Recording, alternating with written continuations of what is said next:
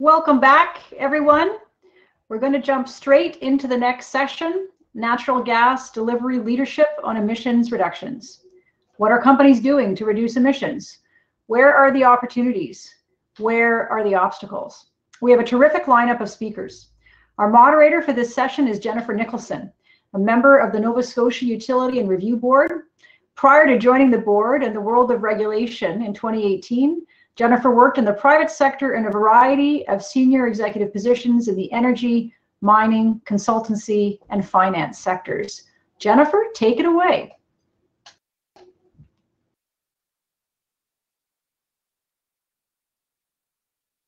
Thanks so much, Monica. I'm really excited to be here today.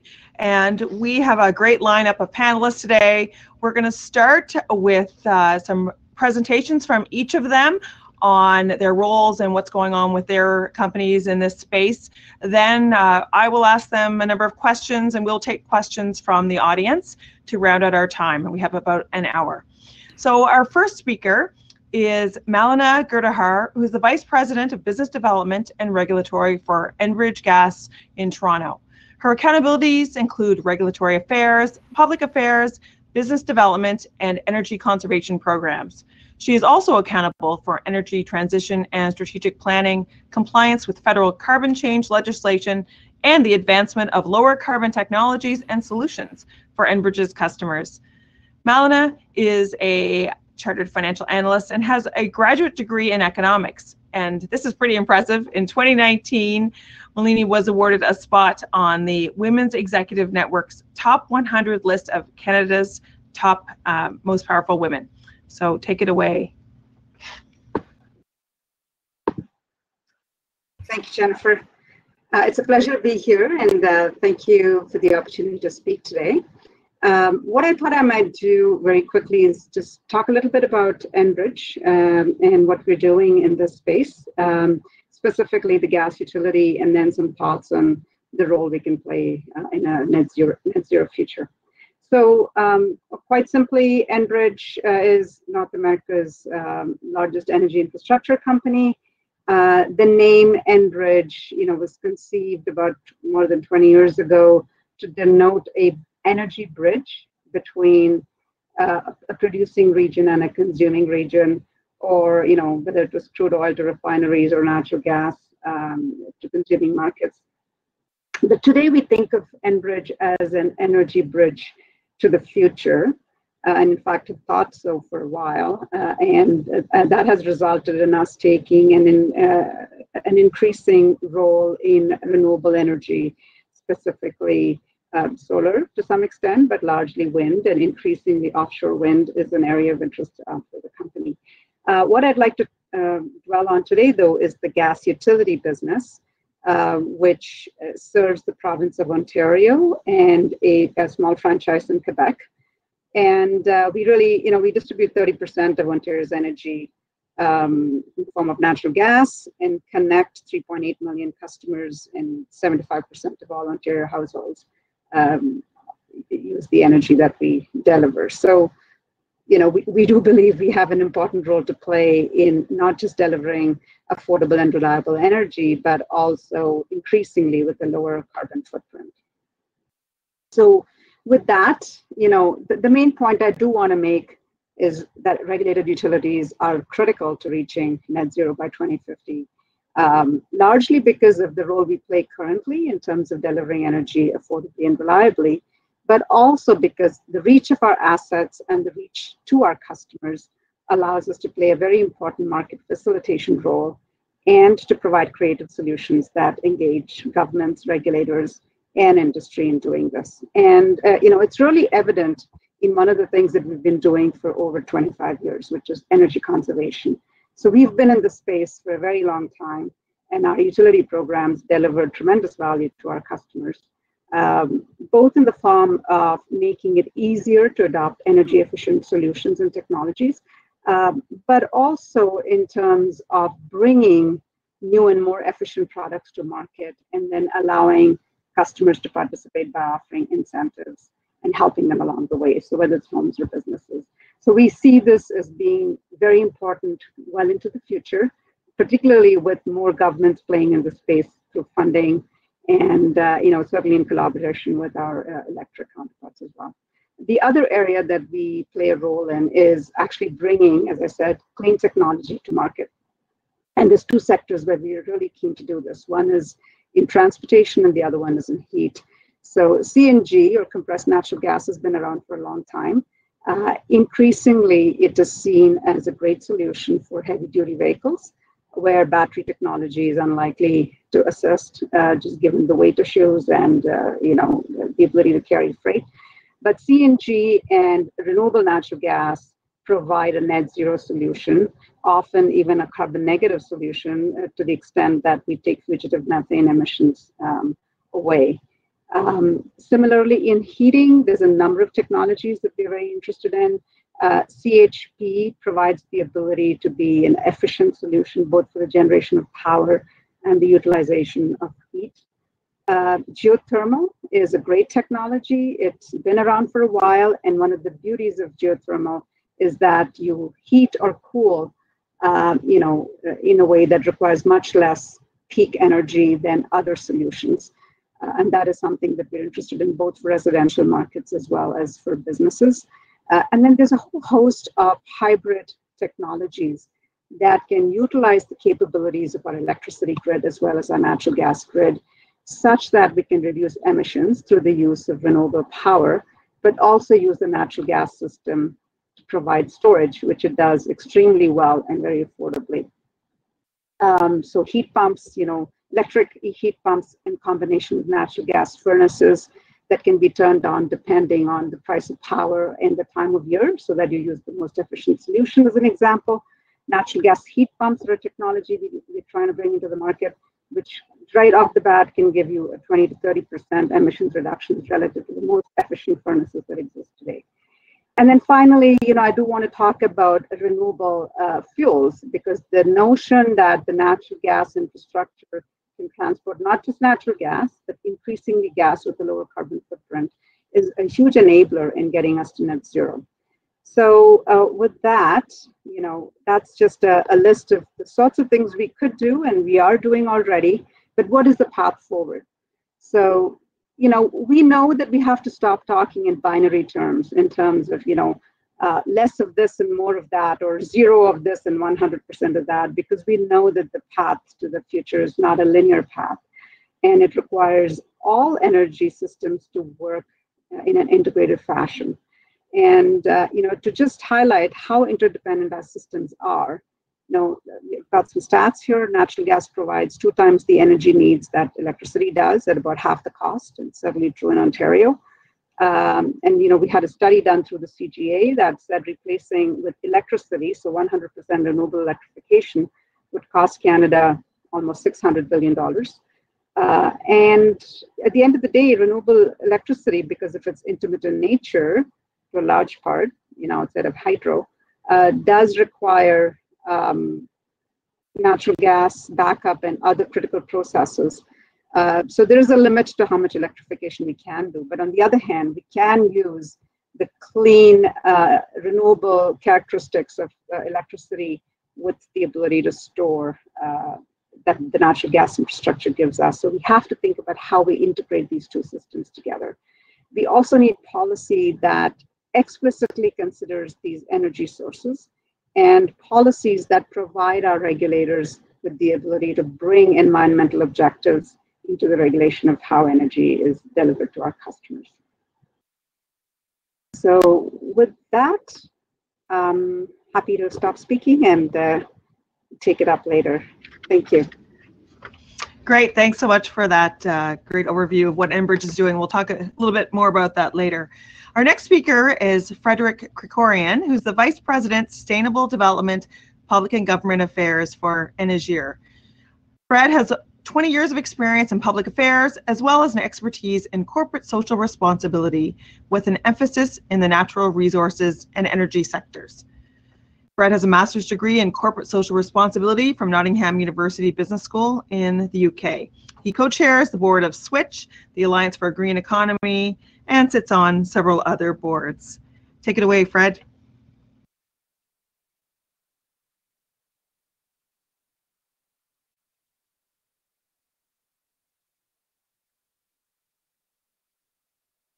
Hi everyone. Jennifer, does this sound good? Do you hear me? Yeah, you sound great, and your webcam is up now. All good. Okay.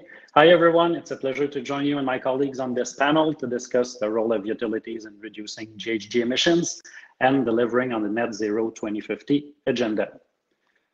First, I'll have a few words about Énergir to set the stage. So Énergir is known as being the leading natural gas distribution company in Quebec. But over the last 15 to 20 years, we have grown from a natural gas distributor to a diversified energy company. In the early 2000s, almost all of activities and assets were related to natural gas, and over the last 20 years, we've diversified our energy mix.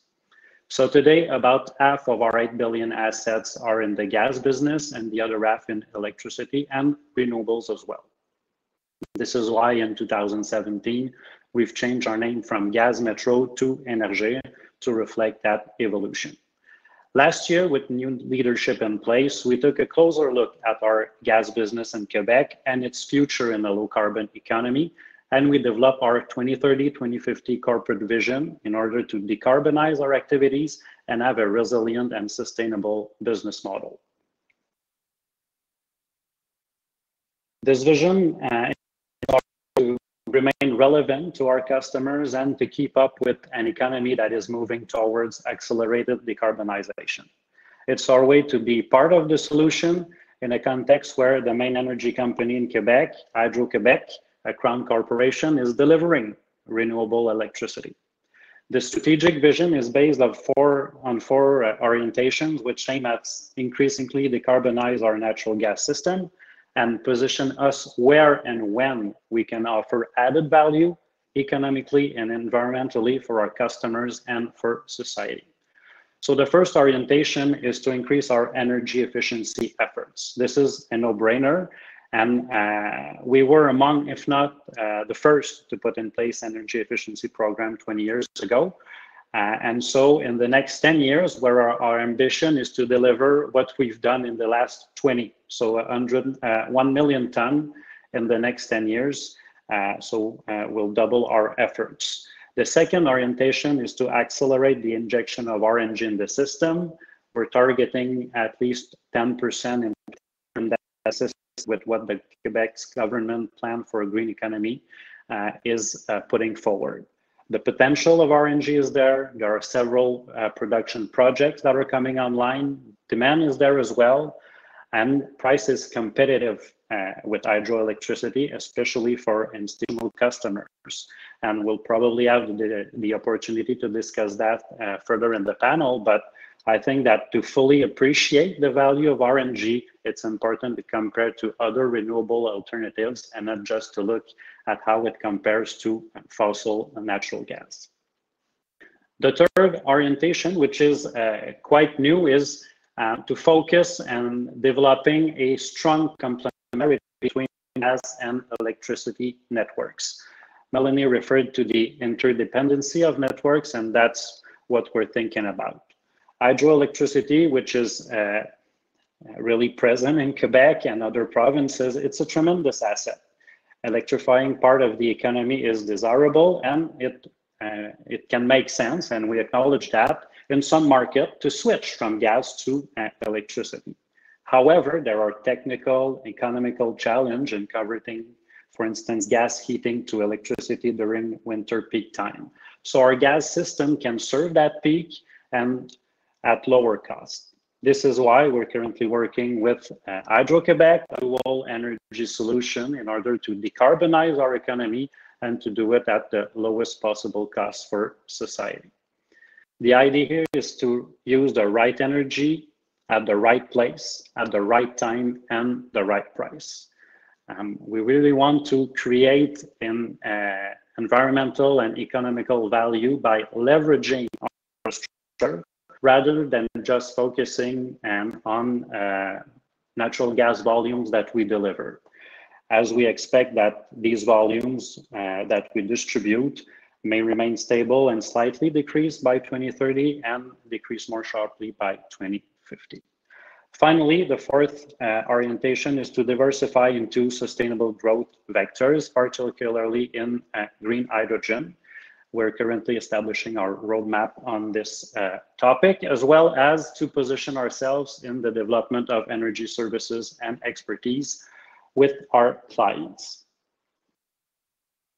With all of these initiatives, we aim at reducing by 30% GHG emissions related to natural gas in buildings by 2030, and we're aiming at being carbon neutral by 2050. As of today,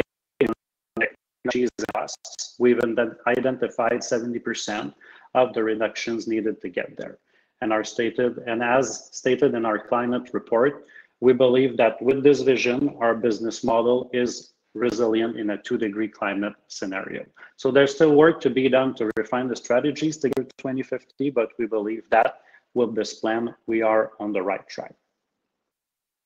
Great. Finally, a quick word on public policies that we have to deal with in Quebec. So while we were developing our vision, Quebec government its climate plan. We also have a new climate plan that was put forward by the City of Montreal. So we believe that we are aligned with these policies, that we can be part of the solution, but facing also the expectations from society and customers, from our investors as well, we believe that policies and the regulatory framework will need to be aligned to enable us to deliver on this 2050 agenda. Thank you, Jennifer. I pass it on to you. Thanks so much. And last but certainly not least, we have Doug Slater, who's the Vice President, External and Indigenous Affairs for Fortis BC Energy, Inc. And Doug has more than 10 years of experience with Fortis BC, holding all kinds of different roles. In his current role, he oversees the work needed to deliver on their long-term goal of becoming BC's energy partner of choice while meeting their long-term short-term priorities of enhancing engagement with key stakeholders, responding to evolving policy landscape, and leading the innovation portfolio as Fortis pursues a lower carbon energy future. One thing I found very interesting about Doug is that he is a registered professional forester, a chartered professional accountant, and a certified human resources professional. Talk about having a wide variety of skills. With that, we'll send it over to you now, Doug. Thank you very much, Jennifer. Just a quick sound check. Can everybody hear me? Or can the moderator hear me? Yeah, you sound great. Okay, and good. Your webcam is working perfectly. Wonderful. That was more than a feat today. But thank you, everybody, for having me. I'm just going to spin through these slides fairly quickly to catch up a bit of time. But I wanted to first start by familiarizing you with Fortis BC and then talking a little bit about the steps we're taking to address climate action. So just a bit about Fortis BC. We are the largest energy provider in the province, and we've been in BC in various forms for over 100 years. Today, we provide gas and electricity service to more than 1.2 million gas and electric customers across the province. As you'll see, the map on the bottom right side shows the areas we serve. The blue is our gas service territory, and the greeny yellow is our overlapping gas and electric service territory. So a bit more detail, we have 4 hydroelectric generating plants in the southeastern part of BC, about 7,000 kilometers of electric transmission distribution lines, about 50,000 kilometers of natural gas transmission and distribution, a couple of LNG storage facilities, the province's largest underground natural gas storage facility, and 5 RNG facilities and counting. So with that background out of the way, I want to talk a little bit about our clean growth pathway, and you'll see some very common themes amongst the presenters here today. So this slide describes our long-term strategy called our Clean Growth Pathway to 2050, which we created in consultation with the BC government as they rolled out their climate action commitment in late 2018 with the Clean BC Plan. So our Clean Growth Pathway leverages the decarbonization potential of both our gas and electric energy systems and helps us lead the way to a lower carbon economy. Underneath that plan, in 2019, we established our first ever emissions reduction goal, which we called 30 by 30. This represents, for us, a significant public commitment on our journey towards 2050 to reduce customer emissions by 30% by 2030. So that would include things up to and including Scope 3 emissions. And we did that because our emissions are relatively small in scale. So by targeting our customers' emissions, we can create a much bigger impact. So underneath, we identified 4 key pillars. Very simply, energy efficiency is about helping customers use less energy through incentive funding for higher efficiency products such as furnaces, insulation, etc. We have approval from our regulator to triple our investments, and we'll be spending nearly $100 million across both our utilities by 2022. And as a result, we're amongst the largest providers of energy efficiency incentives in Canada. And of course, helping customers use up less energy also contributes significant amount to GHG reductions. Renewable gas and hydrogen. So we were the first utility in North America to offer RNG to our residential customers starting in about 2012. And we've since aggressively expanded our supply of RNG, are now actively pursuing other low carbon gases like hydrogen and syngas. We aim to increase our supply to 15% by 2030 in line with the provincial Clean BC plan, and are currently well on our way there. And over the longer term, we envision a future where the vast majority of the energy we deliver being low carbon and renewable. Our third pillar is zero and low carbon transportation. So as I mentioned, we have an electric utility in the southeast part of BC, and we've built a network of approximately 30 charging stations so far, and are expecting to have a total of 40 DC fast charging stations by the end of this year. And so that'll help us establish a network to support EV adoption, which is leading the way here in BC. And in many cases for us, this means serving the underserved void in the rural parts of our service territory. We've also built a network of natural gas for transportation fueling stations that we help heavy duty fleets switch over to lower carbon fuels. The final pillar here is LNG for marine fueling. This pillar relates to using LNG instead of diesel and marine bunker oil for heavy duty transport in the marine sector. So here we're switching to LNG to reduce some carbon dioxide, but also particulates, NOx and SOx emissions, which are a local air quality concern. And then finally, LNG can also be used to displace coal and diesel in countries looking to clean up industry and energy generation. And together, these pillars form the building blocks of how we're at FortisBC looking to reduce emissions, and we're targeting to contribute approximately just under 4 megatons to provincial abatement efforts by 2030, and we'll track our progress as we go. So just a note on sort of some of the look forward and key challenge. So in making our commitments as an organization, an important part for us was looking forward and studying future scenarios and their implications. And through our work looking into the future, we engaged Guidehouse to help us better understand the challenges and opportunities in our jurisdiction as we consider different pathways and tools to lower emissions.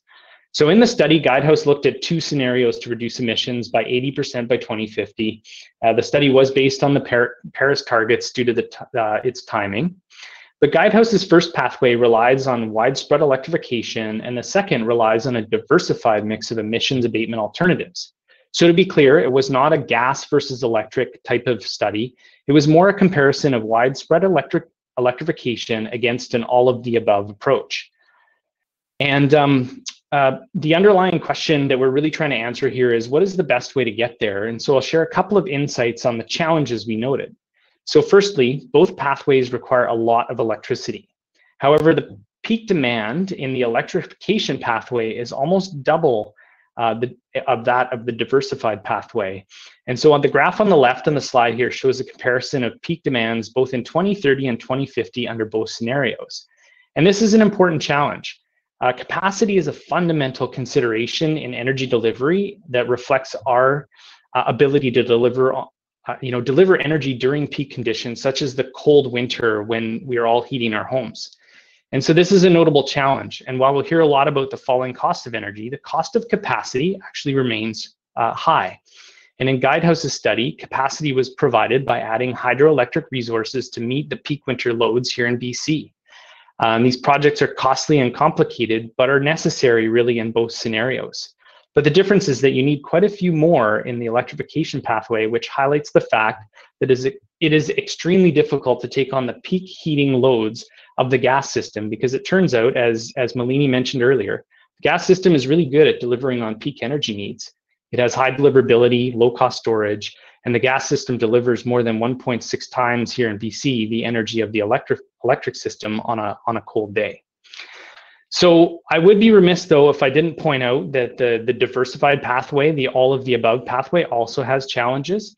So I mentioned both pathways require significant electric capacity, but also the diversified pathway does rely much more heavily on renewable gases. And the chart on the right shows the scale up of renewable gases in the diversified pathway. So the challenge here is just to simply scale up to about 130 petajoules or more. But importantly, in doing the study, Guidehouse did not just pick the number out of the air. They used a number of studies and sources that took a deep look at the potential for renewable gas production in BC. And so this will require us to leverage all available municipal and agricultural wood waste and other feedstocks for renewable gas, as well as hydrogen from various sources, both green and blue. So maybe just flipping to the last slide here to put a rather complicated topic on the back of an envelope. I'll just close off with a few key points here. So, what did we really take away from this exercise? Most importantly is that climate action is not an either-or debate when it comes to abatement options. Rather, it's both and, meaning that we need to pull on every available lever that we have. And this will contribute to a lower risk, lower cost path towards our climate targets, including net zero. And in Guidehouse, we found that there's quite a cost difference, about $100 billion by the time you get to 2050 in savings from using the diversified pathway. Secondly, we need to recognize the decarbonization potential of the gas system and its unique ability to provide peak energy for heating enabled by large amounts of low-cost storage and high deliverability. And just as coal no longer is the source of electrons in many places in Canada, the gas system will undergo a similar transition as we head towards a low carbon energy. But the fundamental point is the gas network itself is an extremely valuable energy delivery and decarbonization tool. We'll need to electrify target areas of our economy, such as transportation, but the peak loads of building sector perhaps not the best choice due to the cost of electric capacity. And maybe just cognizant of time here, I'll touch off on the last point, is that finally, this is not something that we can do alone. There's a huge need for collaboration between utilities, governments, key enablers, Indigenous communities, etc.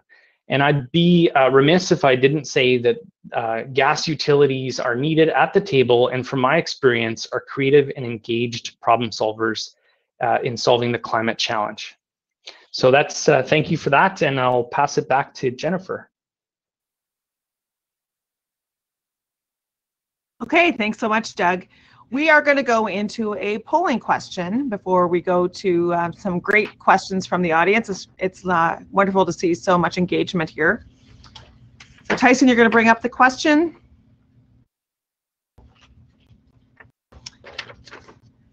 And you guys can see it there. What's the top solution for utility decarbonization to 2050? RNG, H2, CCUS, or new technologies? You can see some people voting here. We've got more than 200 people on the call right now, so let's see what we can get for participation.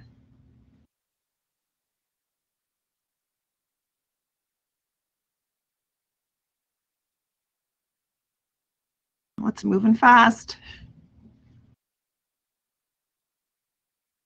Those were great overviews from our presenters, and we've got a lot of good questions to start once we finish our polling here.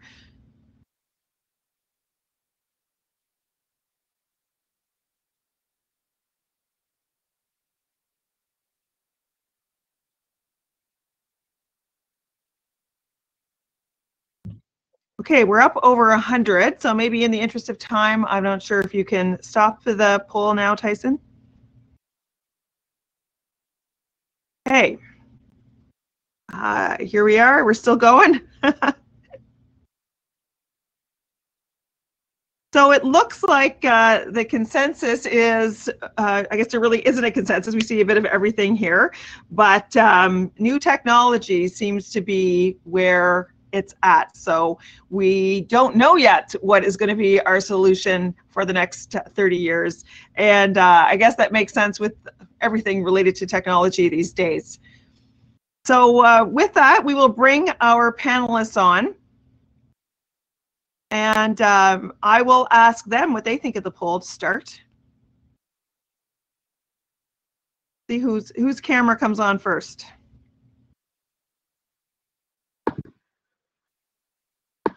Okay. I think we've got Frederick first. What do you think of that poll?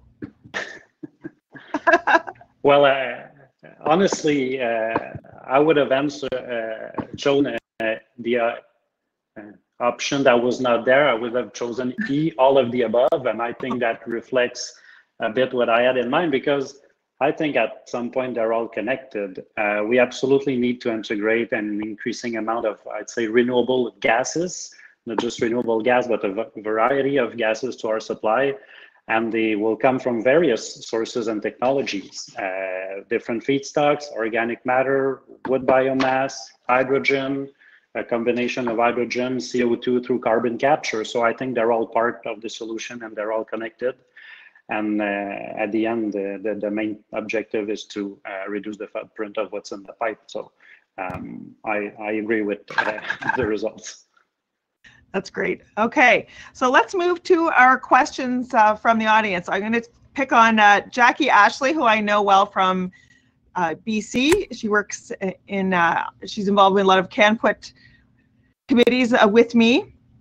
And her question is directed towards Doug, actually. So it's Fortis BC. What did Guidehouse assume as the avoidable cost of electricity?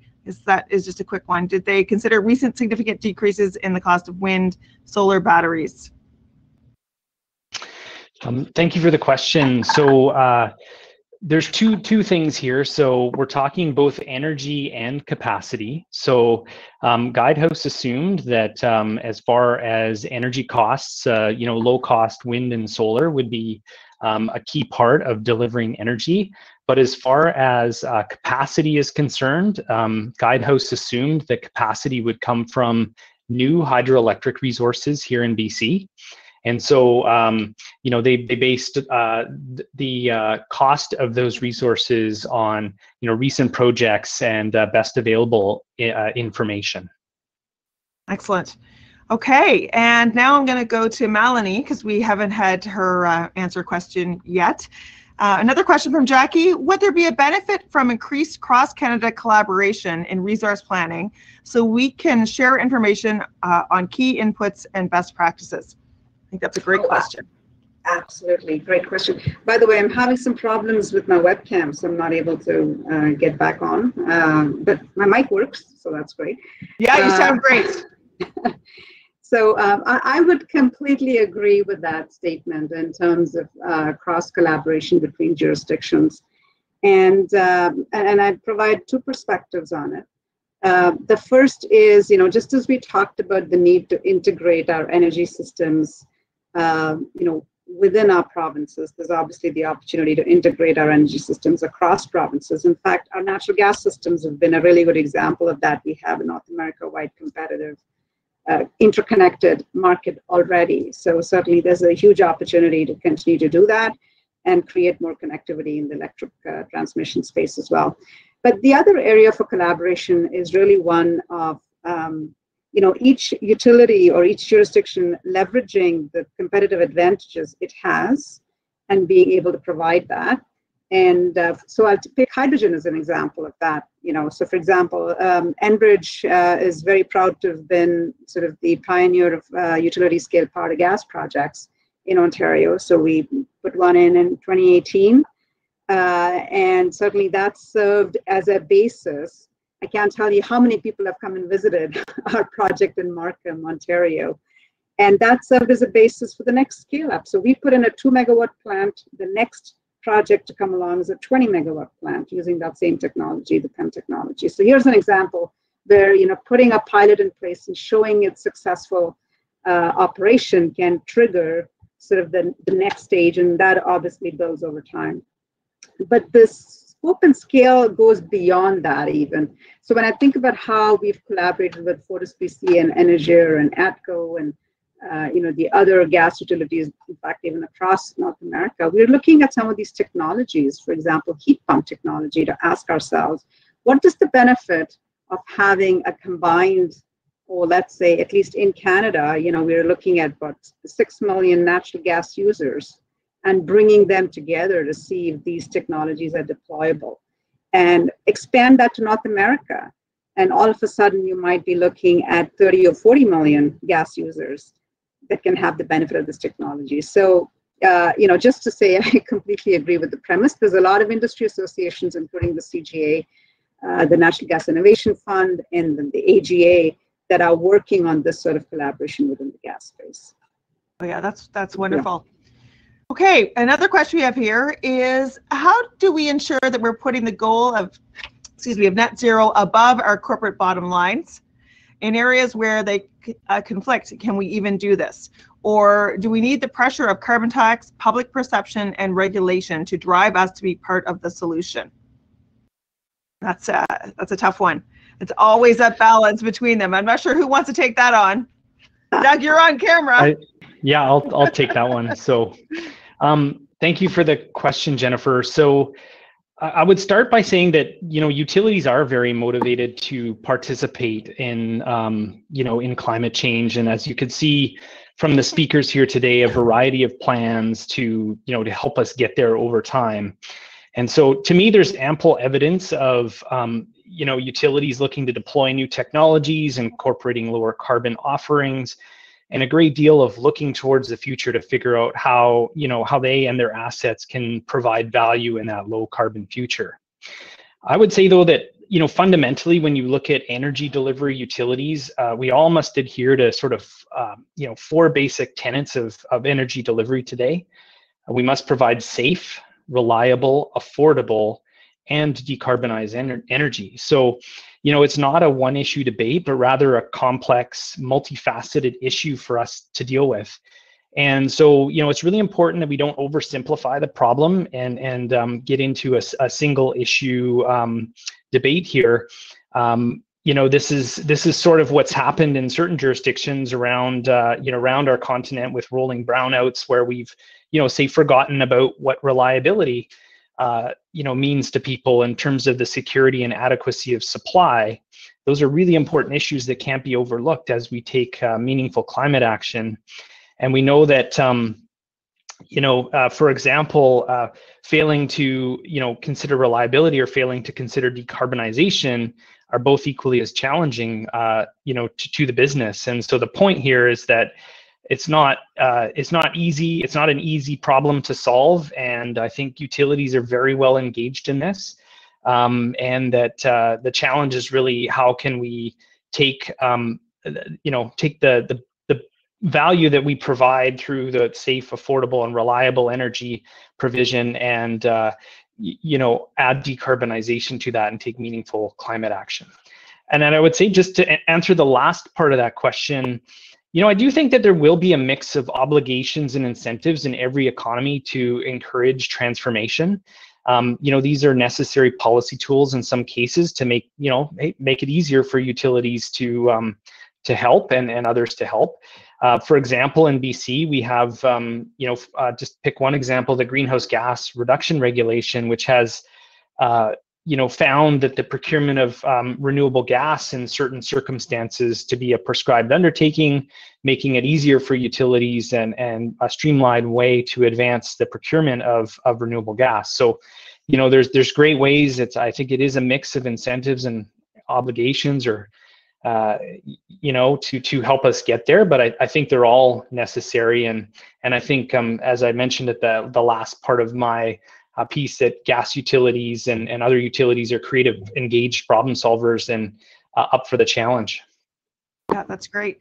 Yeah, and sort of as a follow on from that, and I'll throw this over to you, Frederick, what is the communication strategy there? How do we effectively communicate their approach to all the different stakeholders? So of course we have employees, the general public, communities we serve, of course, governments, regulators, et cetera, et cetera. So how do we communicate what we'll be doing? How much will it cost? Who, what, when, where, et cetera? Well, how do we? I think we have to define the we, because I think it's the role of utilities, but it's not just our role. I think it's broader than that. And I think that to do so, we need some kind of alignment between the public policies, the regulatory framework, and the energy solutions that utilities put forward. It's not just about, and my colleagues have said that before, about competing interests, but how we can have a broader view of the public interest and the different options and alternatives that we can put forward to decarbonize at a lower cost. And I think we're not used to do that. We're used to looking at the different options in silos instead of looking at the different options altogether. So before communicating on decarbonization and the costs and benefits, I think we need to broaden our scope of analysis and to have a better alignment between all these perspective, policies, regulation, and the energy solutions that we put forward. The other thing is, I think that, and Doug touched upon it, we often communicate on affordability and reliability, and that's of value for the customer, but the decarbonization part or sustainability part, I think need to be put forward. It's not just about the financial or the economics or the, I'd say, impacts on rate on today's customer, but about what we're building for the future.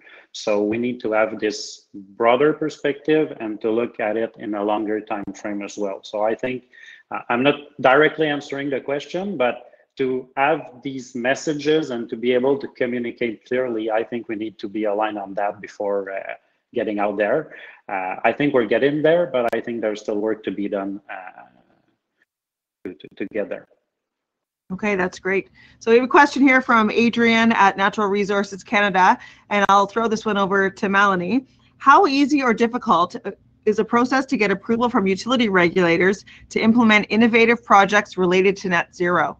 I guess you could ask me that as a regulator, but it's a great question.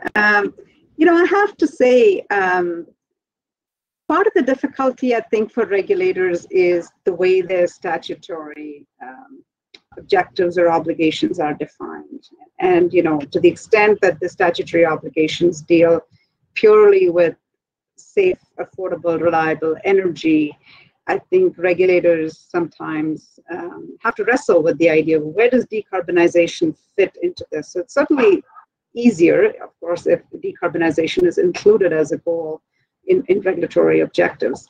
But I don't know that it necessarily, I mean, I don't think the Ontario Energy Board, for example, has this explicitly, but it hasn't prevented the Ontario Energy Board from being very receptive to many innovative ideas that we've brought forward. So for example, you know, just recently we got the first North American application to blend hydrogen with natural gas approved by the Ontario Energy Board. So we got that approval in October of last year.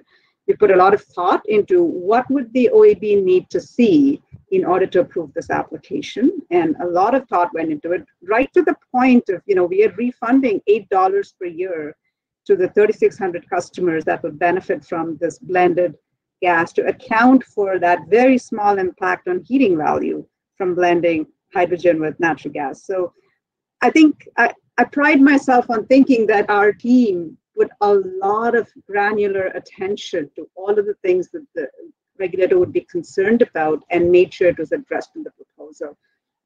Similarly, right now, you know, we are looking at integrated resource planning, or the notion that the utility should continue to attach customers, but look to rationalize how it expands its pipeline infrastructure to see if there are other things it can do, demand response, you know, innovative technology, et cetera. There's technology funding, which I know, and for this BC's case, you know, their regulator approved the ability to invest in technology. So I think there's a lot that regulators can do, even within the existing construct, but certainly explicitly adding decarbonization to those goals allows us to go further. Yeah, does anyone else have anything to add on that, or I can move on to the next question? You're good? Okay. So the next question is for you, Doug, and this is from Albert of the Burns Lake Band. And he is asking if FortisBC is familiar with the ESG standards and do you have a plan to meet those standards? And he says, and thanks for acknowledging Indigenous peoples in your presentation. Of course. Yes, thank you very much for the question, Albert. Yeah, I would say, you know, ESG is, you know, just increasingly important and, you know, a big focus at FortisBC. And, you know, I know we, you know, the sustainability and, you know, environment, social governance piece filters into everything we do. You know, really, I think some of the challenge, you know, in gas utilities is we've got, you know, we've got a great story to tell, and ESG is an excellent way to do that. And so, you know, I would say that, you know, to answer the question, yeah, absolutely, you know, ESG, if you're not, you know, thinking about that, especially in the energy delivery space, you're really missing out on opportunities. You know, whether, you know, for us, for example, we issued our first green bond this past year to fund some of our, you know, energy efficiency, renewable gas type projects. You know, there's a big opportunity in all of that. And yeah, if you're not pursuing it, you're really missing out. Great.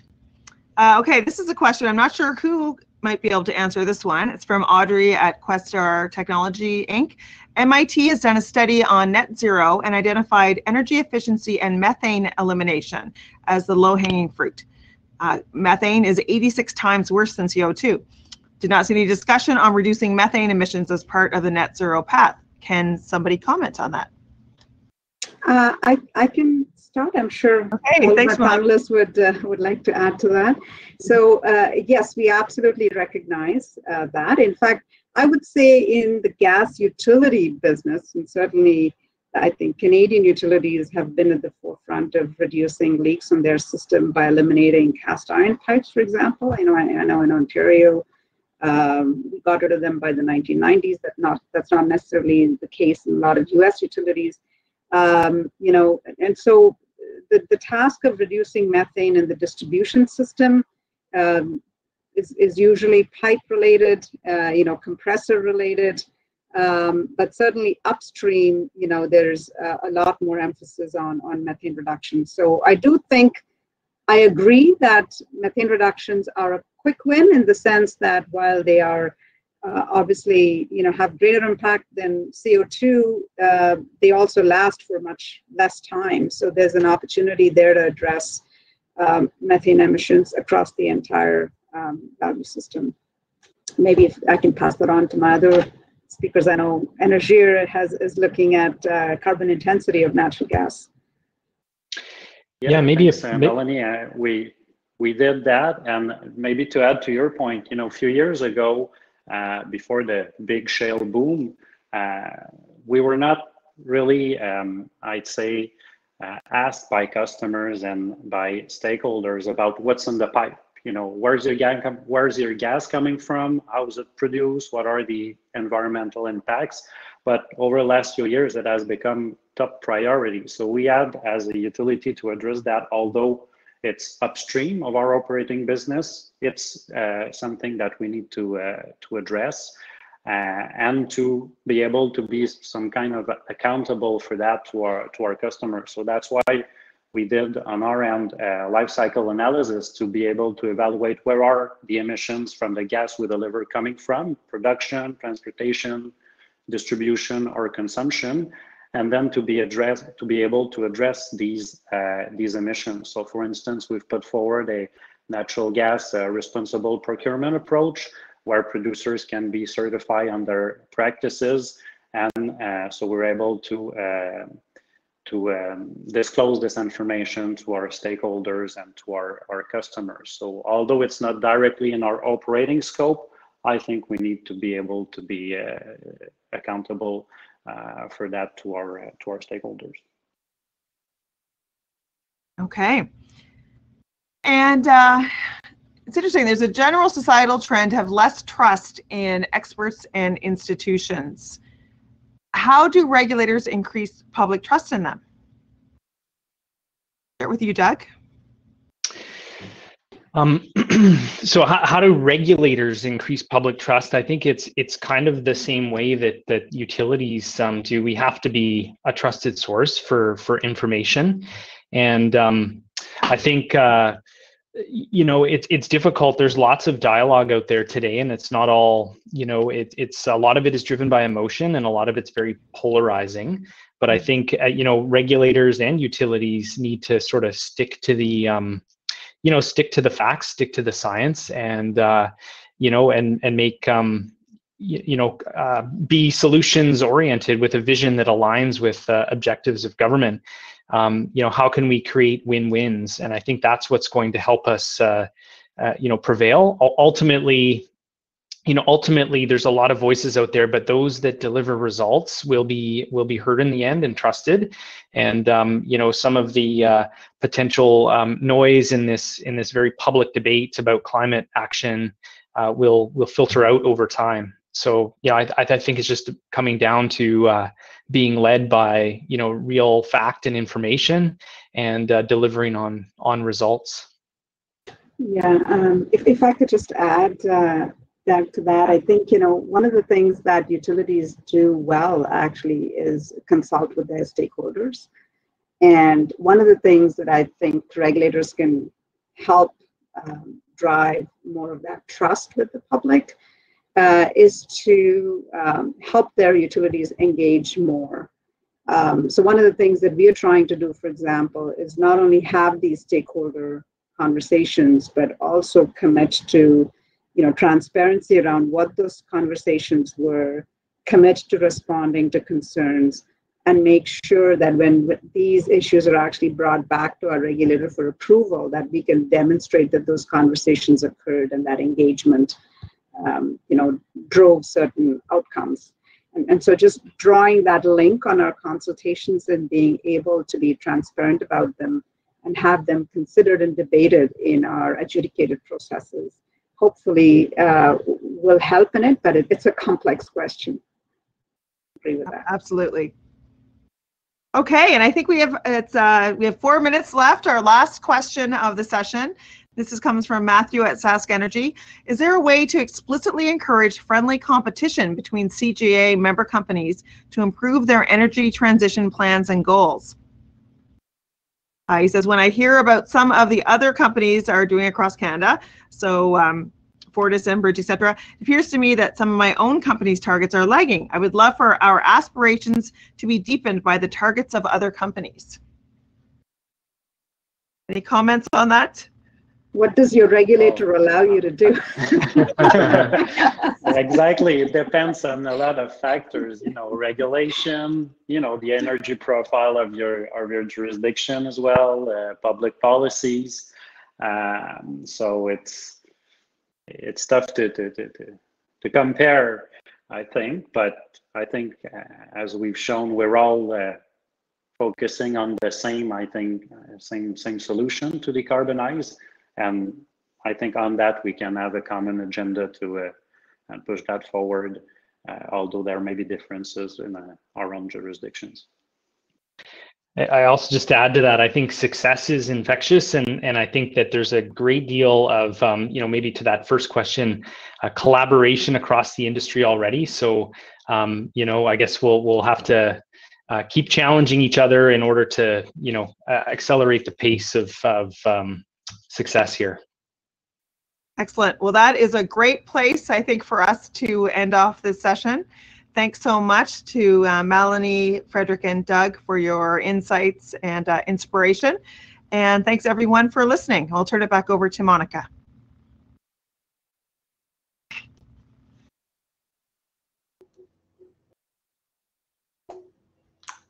Great. Thank you so much, Jennifer. What a terrific session. It was a really terrific discussion, and I think, a great illustration that the virtual technology can be engaging. I found it very engaging, really great discussion. And these are precisely the sorts of issues we need to be digging into. Clearly, there's lots of desire on the part of gas utilities to contribute to reaching Canada's 2050 ambitions, and obviously lots of potential as well to do so. But that discussion brought forward as well, there are limitations and obstacles to address in order to unlock that potential. So this session was really helpful, I think, in improving our understanding of some of those challenges. So we're going to move straight into our next panel, which focuses on another key issue on the road to 2050, affordability. How do we keep costs in balance in the years ahead? What are industrial and residential consumer expectations? What about citizens, youth, and civil society? What are they looking for? So we have a really top-notch panel to discuss these crucial questions. I'm pleased to introduce our moderator for this session, Diane Allen.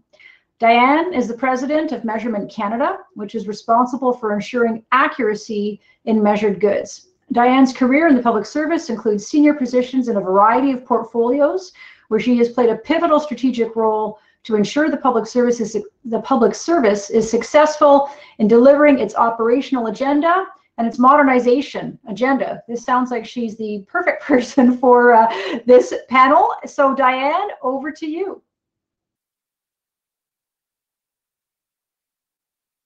Thanks, Monica. I'm not sure if my webcam is going to go up here. I was having some challenges, but I just want to make sure everybody can hear me. Yes, we can hear you, and it looks like we're about to start seeing you. Terrific. I will leave you to it. Perfect. Awesome. Thank you so much. All right. So I have the great pleasure of introducing 4 panelists today. So rather than go in order as was done with the previous session, I'll just introduce everybody now. So our first speaker will be Meredith Adler, who is the Executive Director for Student Energy. It's a global youth-led organization that's creating the next generation of energy leaders who will accelerate our transition to a sustainable energy future. With over 50,000 students committed to sustainable energy from over 120 countries around the world, Meredith works to develop young people's capacity to be change agents while working with the energy industry, governments, and organizations to create space for intergenerational collaboration. Our second speaker will be Dan McTeague, who's the president of Canadians for Affordable Energy.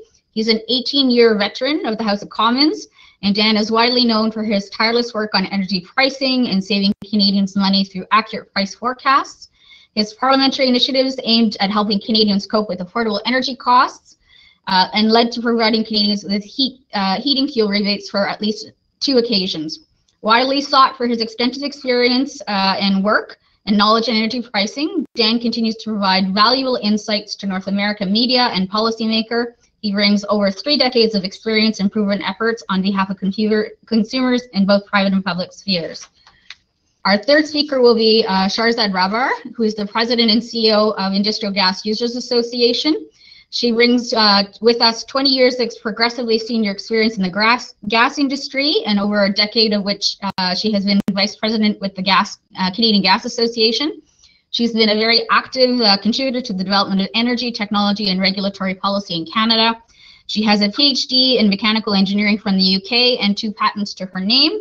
And she has served as executive committee of the International Gas and as vice chair of the Quality Urban Energy System of Tomorrow. And our last speaker will be Jay Shepard, who's the principal of Shepard Rubenstein. Jay Shepard is the founder and the senior lawyer at Shepard Rubenstein, a Toronto law firm that specializes in regulatory law. He spent much of his 40-plus years in legal career appearing before the Ontario Energy Board. And he represents clients of as diverse as the School of Energy Coalition, the HVAC Coalition, the Association of Power Producers of Ontario, and the Ontario Geothermal Association. He has also written extensively in a number of areas, including taxation, energy policy and regulation, and fiduciaries, and the later including his book in the law of fiduciaries, which was published in 1981. For 11 years, he's also taught tax at Osgoode Hall Law School.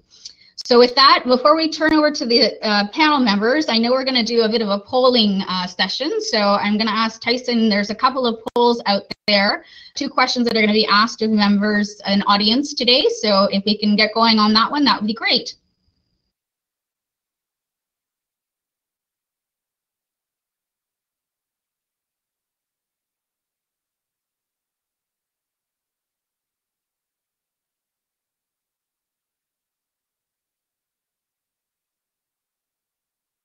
So the first question, as you can see, is do you see a challenge for gas distribution businesses in a net zero carbon future?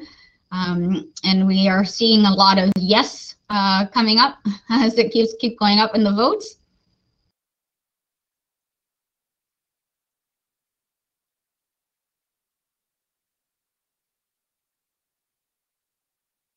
Okay, I think the yes is the majority there. I would say, Tyson, I think it's probably okay to close the poll for that one. And then we also have a second poll question, which is going to be coming up in a moment.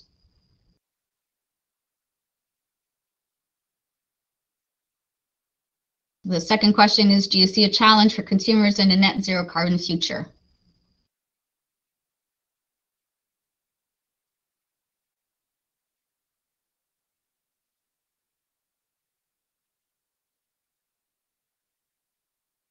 And lots of yes on this one as well, I can see.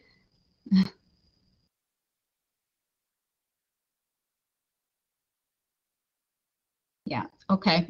All right, so we definitely have 2 yeses in that. So thanks, Tyson. I think we're okay to close the poll for that one. And I'd like to turn it over to our first speaker. So over to you, Meredith. Thank you.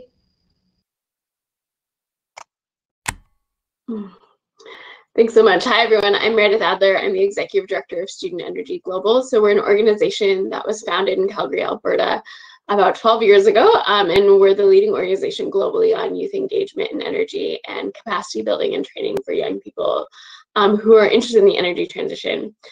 So I just have a few quick comments around what we're seeing as trends for future consumers, and then also why it's very applicable to the businesses represented here today. And I think to skip to the punchline, working with young people is often how you can really predict where your consumers and where the voter base is going for the next 10 years.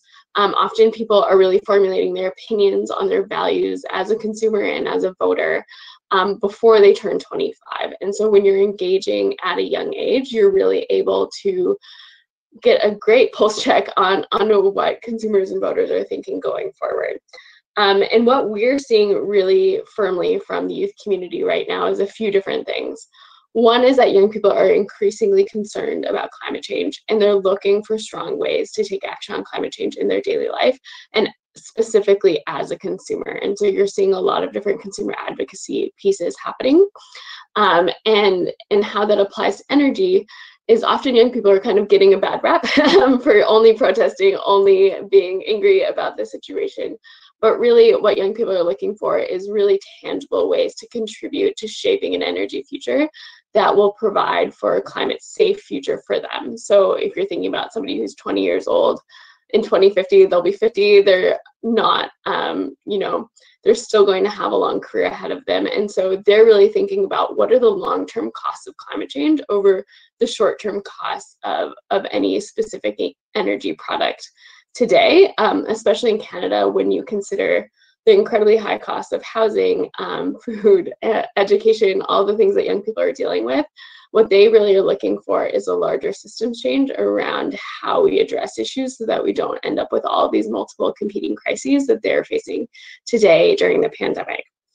And I think the final thing I'll say on it is that when young people are considering costs specifically, and looking at different companies and the types of policies that they want to support, what they are really looking for more and more is transparency in how different types of decisions are being made, and transparency in what their regulators are looking at, and things of that nature. And so a lot of the regulatory processes and other pieces we have happening in Canada today are not seen as transparent and are not seen as taking into account the really long-term view that young people are hoping for. So I'll leave that there for now.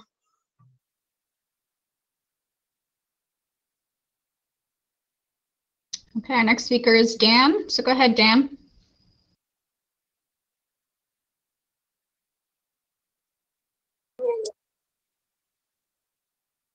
And very much. I want to thank everybody for the organization here and putting this wonderful event together. And I think we have a pretty dynamic crowd here, as well as some of the presenters who I've heard a little bit from before. And I think it'll give you quite an opportunity to assess the different various approaches that we're taking to the issue of affordability. Before we go on too long, I think the issue of net zero 2050 is a little bit of getting ahead of ourselves. And I think we need to provide context.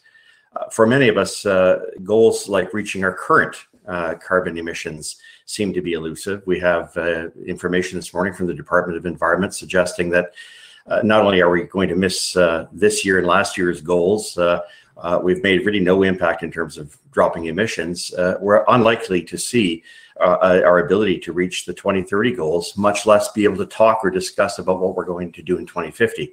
There's nothing wrong with planning, but part of that planning has to take into consideration the consumers. As a parliamentarian, I always refer to it as the CRTC rule, because of course, while ideas among those who are in the know and opinion leaders, that includes politicians, media, academics, are a wonderful thing, at the end of the day, they really do not resonate, nor are they constructive or helpful, or in fact impactful and bringing people together when in fact they hurt individuals. And we see this sort of idea that has been propagated in the past of making decisions without taking consumers into consideration. So this so-called CRTC rule.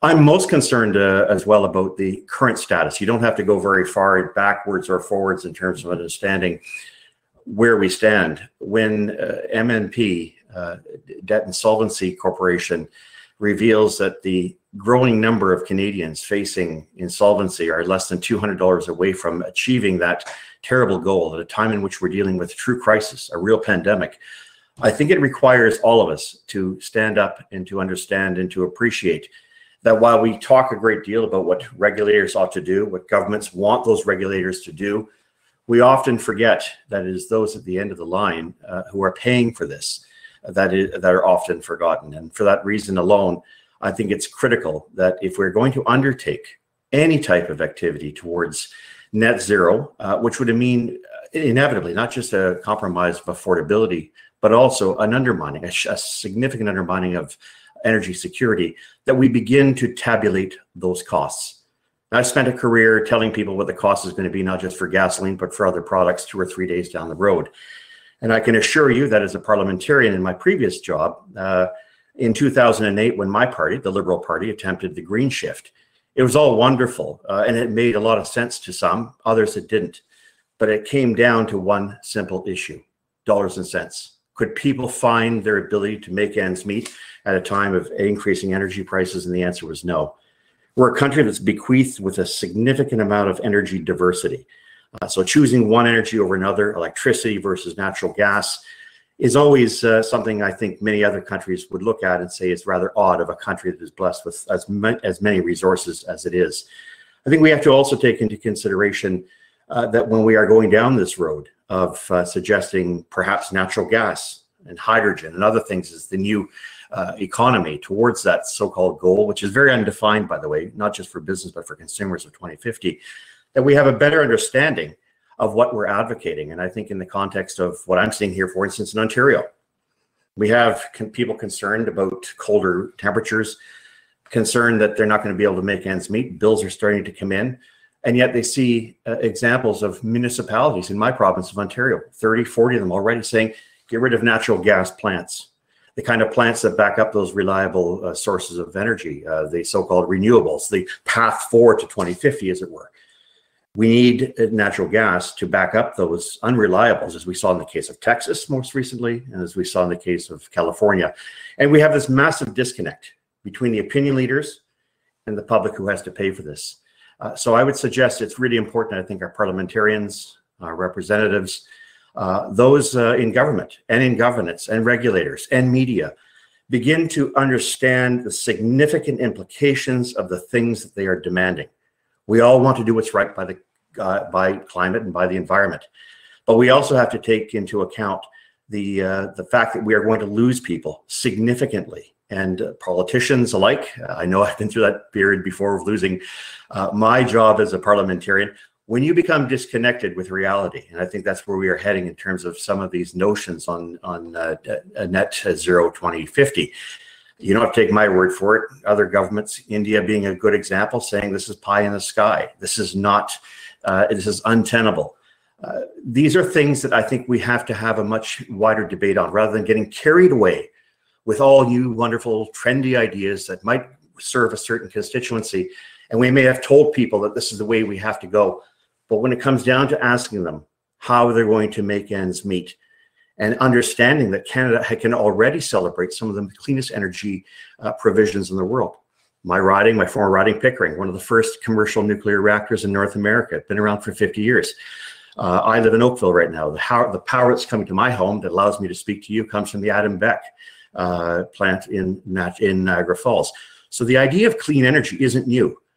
But what is new is our unwillingness to consider and to take into account the significant energy diversity which this country has been blessed with, and for which, if we forget, we are likely to lead to policies in which there are going to be two options. Those who advocate, demand, and in fact create a sort of absolutist approach of imposing new technologies that are going to be extraordinarily expensive, if in fact they exist in the next 30, 40 years from a physics point of view, or people who simply are going to revolt. And I think that's the kind of discussion that I think we need to have, bearing in mind that it's good to talk about what we want, but I think we also have to be practical about what we can achieve. It's on that basis that I look forward to your questions, and thank you very much for the opportunity. Thanks, Jan. Next speaker will be Sharzad.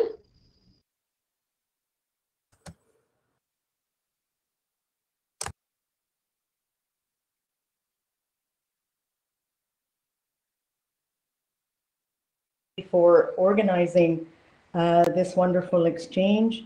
I'm happy to share a few thoughts with you. I've been around conversations around climate and carbon mitigation for, suffice to say, when my hair was not gray at all. Few comments. First of all, I think the transition to lower carbon has begun. And it's no longer in the realm of policy. We're seeing it move from policy file to an operational imperative, evidenced by what we heard from the previous panel in the utilities, and hopefully what I can share with you and some of the consumers. So I think the transition has begun. It will fundamentally impact the way society produces, distributes, and consumes energy, and manages its emissions. This, however, should not mean the death knell for Canada's industrial economy. The world will still continue to need bulk materials, metals, chemicals, minerals, bio-based and zero carbon materials, as well as conventional materials. Canada has the wealth of natural and human resources, clean power, research capability, and industrial know-how to become a world supplier of carbon neutral or low carbon commodities. And we finally have a federal plan that recognizes that heavy industry is an opportunity, not a problem, and necessary for the future success of Canada. Within large industrial circles, decarbonization has shifted from being a regulatory compliance issue to be mindful of and try and manage, to a corporate imperative mandated by the board, the CEO, and driven by shareholders and investors. So it has gone from something to manage to an opportunity. Many of my members, the large industrial companies, have corporate commitments to decarbonize by 2050. Decarbonization, it's exciting for me because decarbonization is mustering substantial management, engineering, and operational resources within the companies, far beyond the relatively modest regulatory and advocacy resources that even a few years ago were what was paying attention to this file. I also don't think from an industrial perspective, this decarbonization should mean the death knell of the gas infrastructure. Natural gas serves a variety of purposes in industry, from feedstock to part of the chemistry, in addition to process heat and backup fuel, many of which can simply not be electrified. So decarbonization of heavy industry is more complex than simply getting off gas. In many instances, using more gas might be a very viable first step to major carbon reduction. So I agree with everything that the earlier panel had said. Just wanted to kind of give you a bit of a different flavor from a consumer perspective and from a large consumer perspective. When we look at, when EM and the large industrial consumers look at decarbonization, they view it through a slightly different calculus at the LDCs. Everything for large industrials, at least the ones I represent, which are mainly in the commodity business competing internationally, not in the high margin consumer facing business, but in the commodity business. Our calculus is international competitiveness. And substitution of natural gas input, even in applications that can be electrified for industrial operations, is a high cost, a lumpy investment, entailing hundreds of millions of dollars and constrained by multi-decade capital investment cycles. So this is kind of, for some of our applications, we're always going to need access. You can't make products from electrons when the product needs the molecule. So we worry that we'll be the last people standing on the line, and we'd like to see both our energy grids exist. We like the optionality, we like the resilience that having multiple energy grids brings. It does, however, mean a major change in how industry uses gas and what they do with the emissions from that gas. For a minute, going back to the utility, it was a pleasure listening to Malini Giridhar in the earlier panel. In Ontario, the utility made the transition from the street lighting business when that was no longer possible. Electricity had sort of eroded that business. They shifted to the home heating business. Maybe it's time, I expect we'll see another pivot to ensure that valuable gas pipeline assets continue to provide economic development and well-being for Ontarians.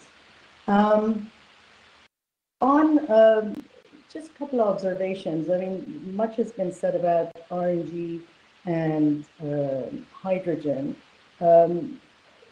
And both of those are very serious, viable options for industry as it looks at its decarbonization.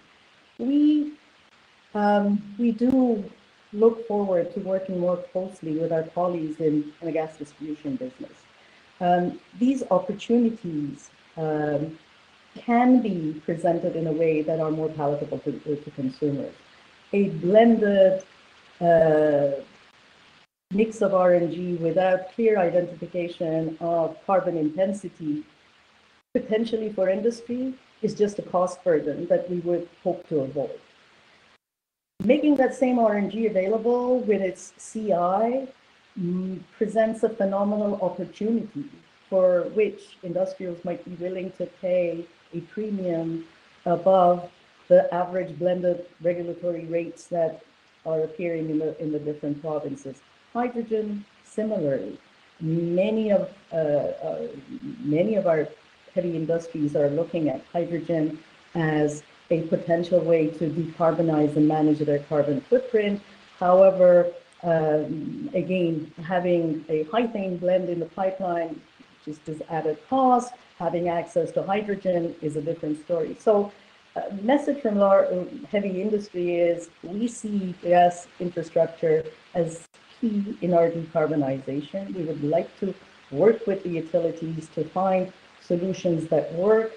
Given the scope and magnitude of the emissions that are involved and the fact that most of the large industries are directly regulated either by the province or the feds for managing their emissions, most of them would be not looking at the gas utility to manage their decarbonization. This is very much a corporate decision that they want to stay in control of. That might be a different approach from other consumers, perhaps on system gas, for whom the utility needs to manage the footprint.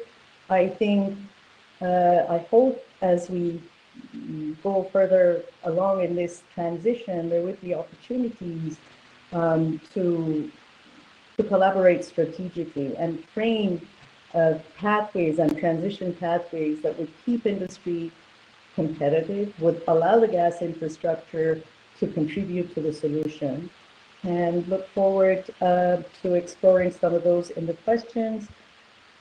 I look forward to the questions. Thank you for the opportunity. Thanks, Sharzad. Over to you now, Jay. Hi. I heard a lot in the previous panels about how complicated this all is, decarbonizing the gas industry, and I want to simplify it. The gas industry is in the business of producing and distributing a fossil fuel, usually for the purpose of combustion, not always, but usually. That's a legacy business. In a low carbon future, there's not much room for that business. So, but it's worse than that, because the part of the gas industry in which I'm involved, transmission and distribution, relies on a regulated business model. That part of the business can literally only increase profits by increasing capital investment in capital assets that are solely there to deliver fossil fuels. So you can see the dilemma. You have to spend money, our money, on capital that is inimical to the low carbon future. So from the point of view of my clients, and for that matter, from the point of view of my kids, this is about stranded assets. Now, I want to be really clear. This is not about making the world a better place, and it's not about fighting climate change. We can debate those things if you like, and I'll channel my inner Greta Thunberg, but that's not what this is about. This is not about what should happen. This is about what will happen. We will have a lower carbon future. That's a reality the gas industry needs to face. So what are your options?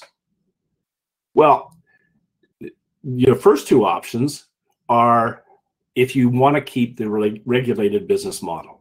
And if you do, you only have really two choices. I'll get to the one you talked about the most, but the two realistic choices you have are you can find a solution to cheap carbon capture and storage at the point of combustion. Good luck with that. Or you can buy other regulated businesses that don't produce carbon, which means essentially buy electricity transmitters or distributors, one of the things that Energy has done.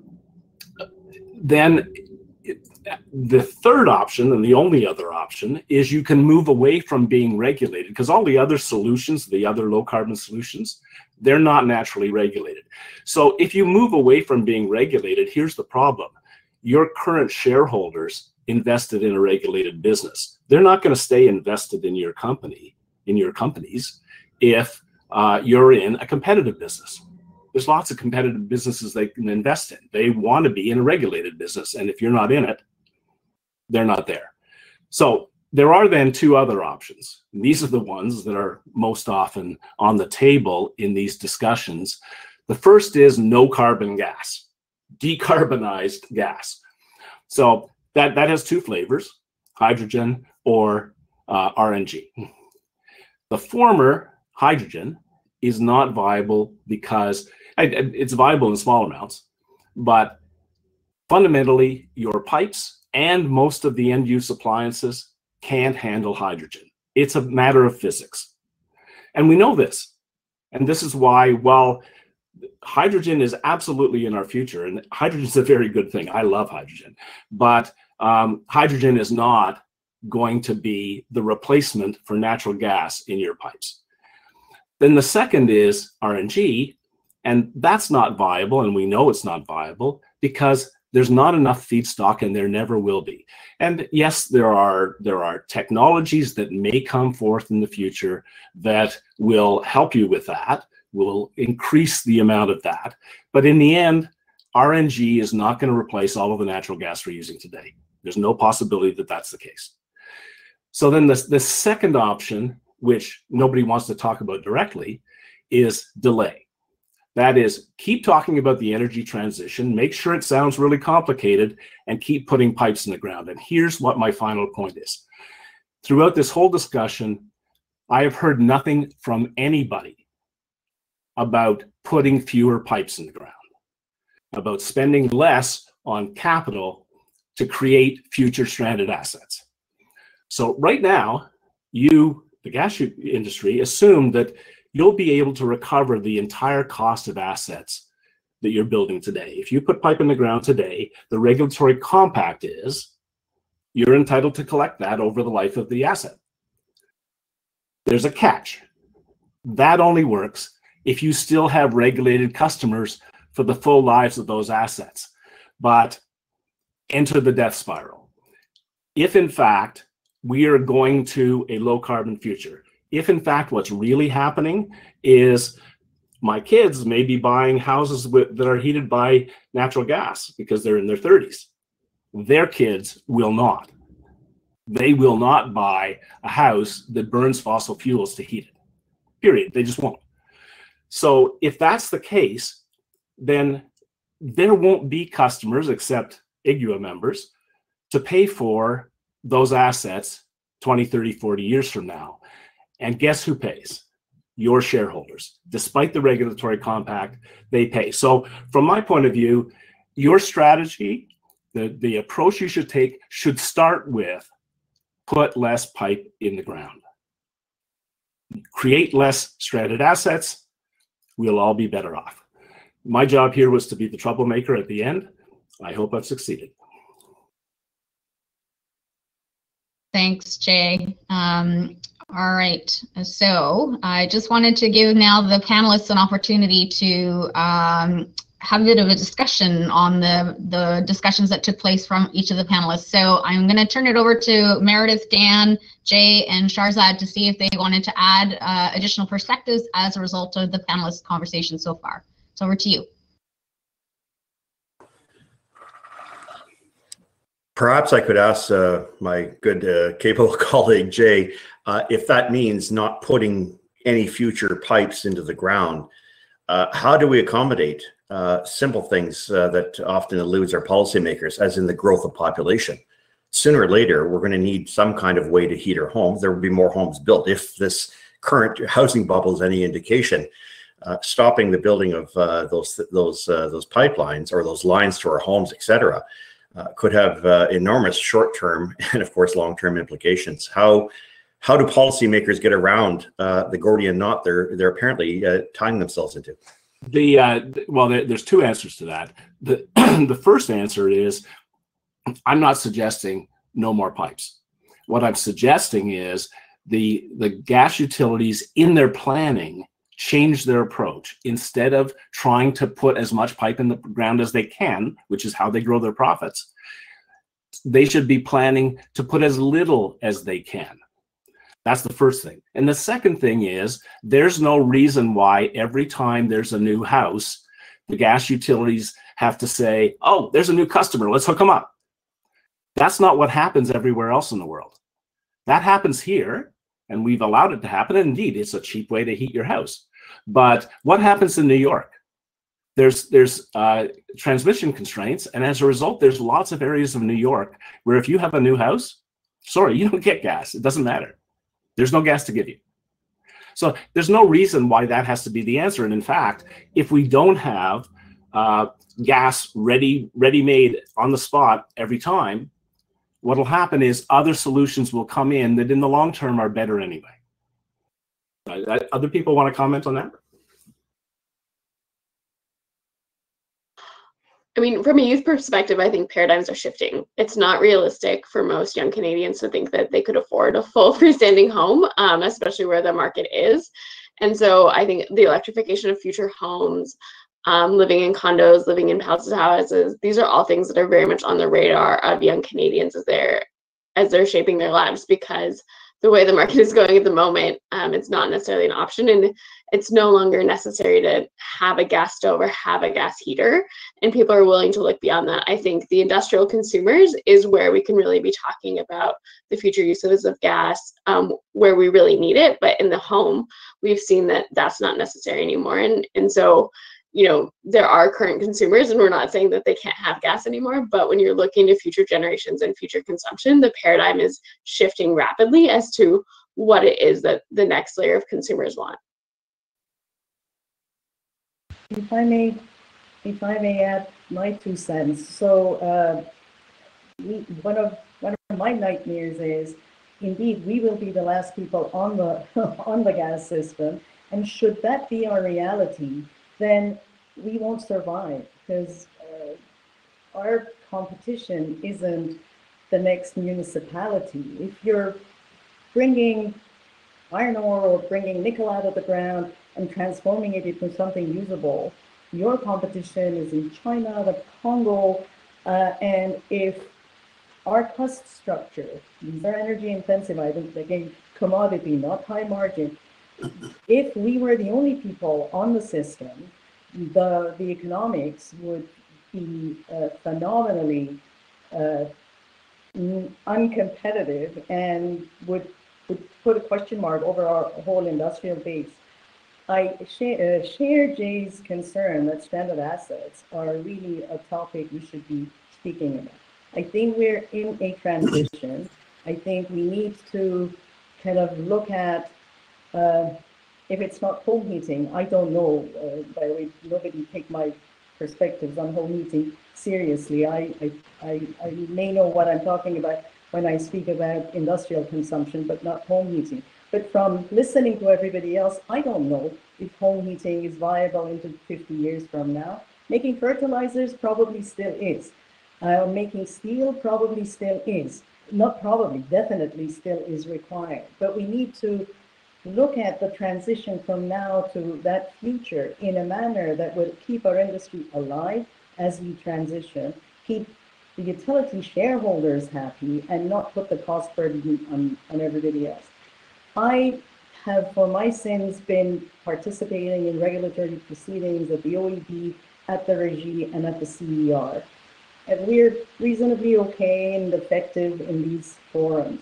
But these are not constructed in a manner to induce collaboration. They have been designed for a specific purpose. We're trying to use them for a different purpose. And I desperately feel we need more opportunities to actually talk about the topics that we need to talk about outside of the confines of a very limited regulatory hearing.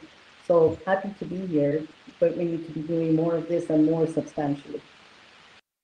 I'm not sure if it was an accident, but I want to thank Enbridge for sending me my energy bill. I just got it a few minutes ago. The timing couldn't be any better.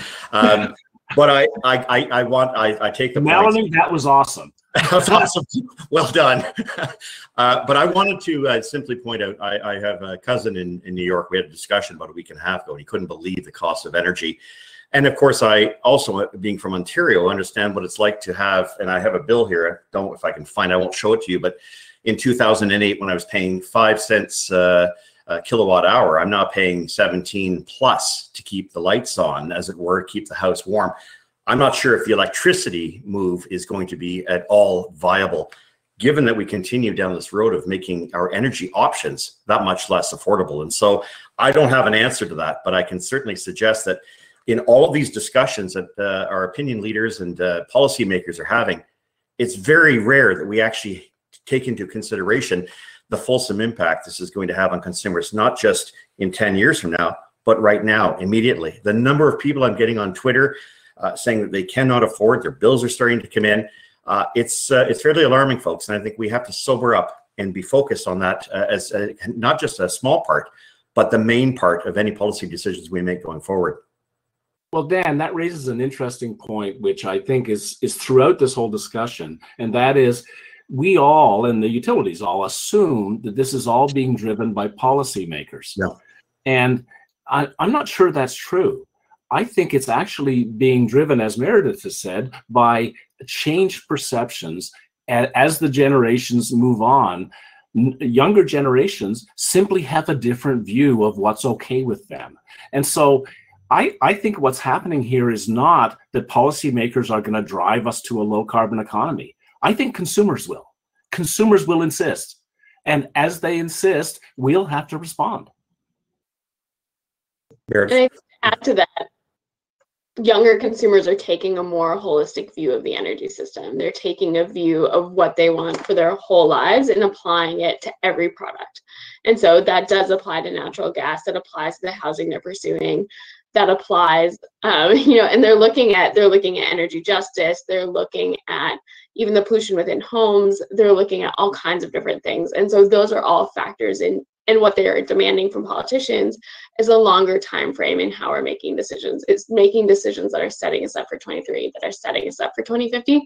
And so the short-sightedness on exactly what the rate is without looking at where did that rate come from, or is that a regulatory issue, or could we be providing subsidies to low-income homes, all those different types of things are what young people want to see. They don't want to just see a policy that's made for tomorrow when they need to live in Canada well beyond that. And I'm wondering though, Meredith, on that point, whether our younger generation, which you so eloquently have described, understand full well the implications of not being able to make ends meet. I mean, a country that's seen billions of dollars leave the energy sector. They absolutely do. Young people and how they're going to afford it right now. I have one job posting out for a job that honestly doesn't pay that well, and we have 300 applicants in 3 days. Like, the young people are desperate right now in Canada. That's what but they don't want to be in this situation forever. And I think so how do they pay? How would they pay for an increase in electricity rates to achieve net zero? How would they get the jobs to be able to pay for those things down the road when there's an actual abandonment of investments within Canada? I'm not saying this to be argumentative, please don't take it that way. Yeah. But I'm understanding this point of, I understand where young people are coming from. I was once young myself. But if my parents can't make ends meet and I can't afford my tuition and the government is without money to pay for social programs for the things that I want and need, we're all in a bit of a problem. That issue is coming much more dramatically to a head because we've done a lot to suppress and diminish our energy sector. Look at what happened in BC just before. And I mean, electricity costs are a very serious thing, but so is the opportunity of energy efficiency, so is the opportunity of building better housing. So on a personal level, there's lots of ways to deal with it. You know, I live in a 1-bedroom apartment that's incredibly energy efficient. I spend $50 every 2 months on my electricity. And that's obviously not the case for everyone in Canada, but there are more systems level solutions on those types of things.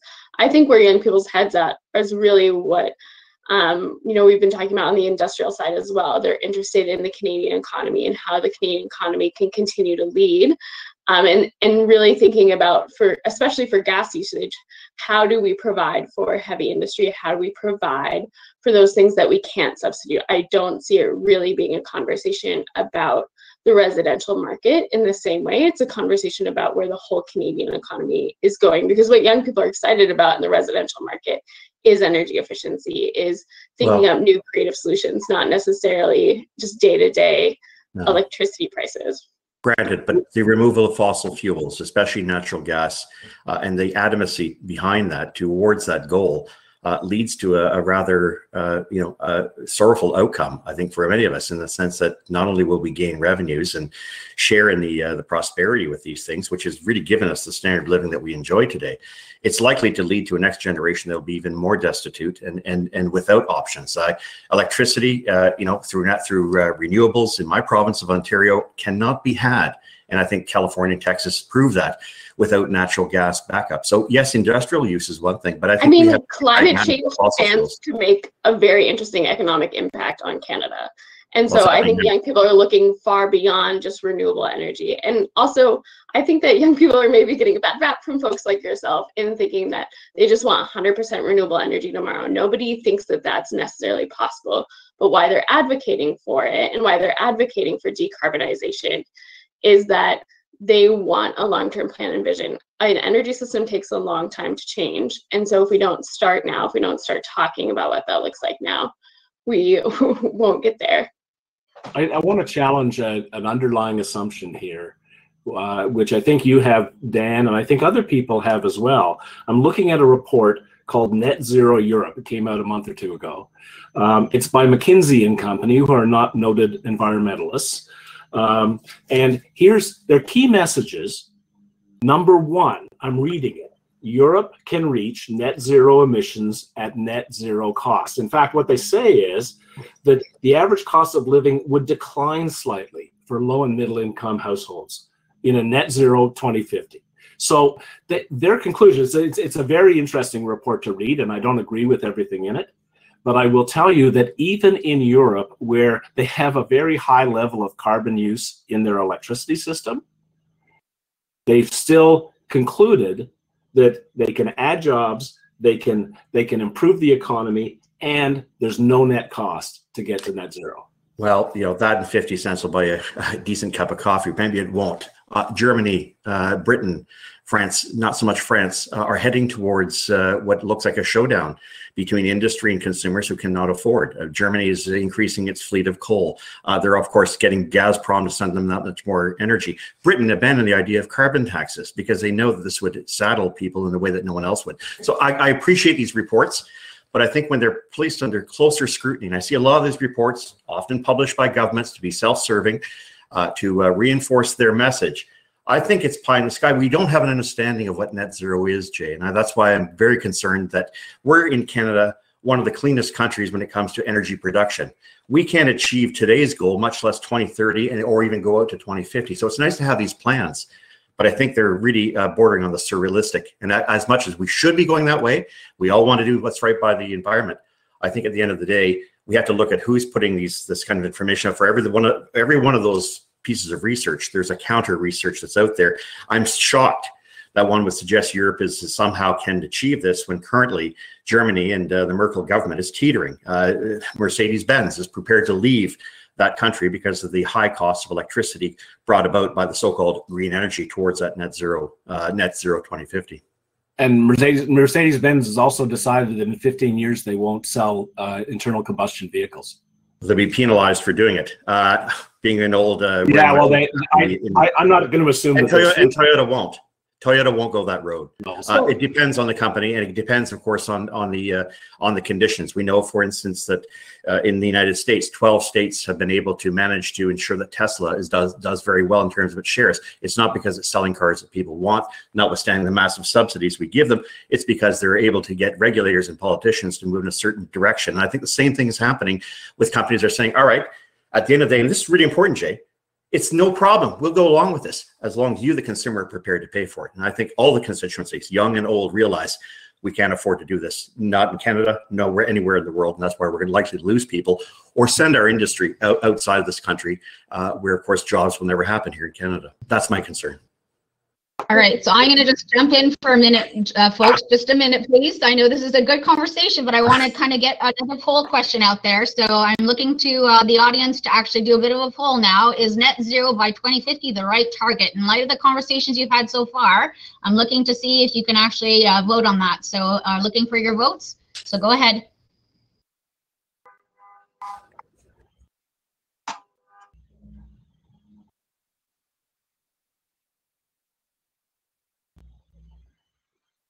Wow, there's lots of no's out there.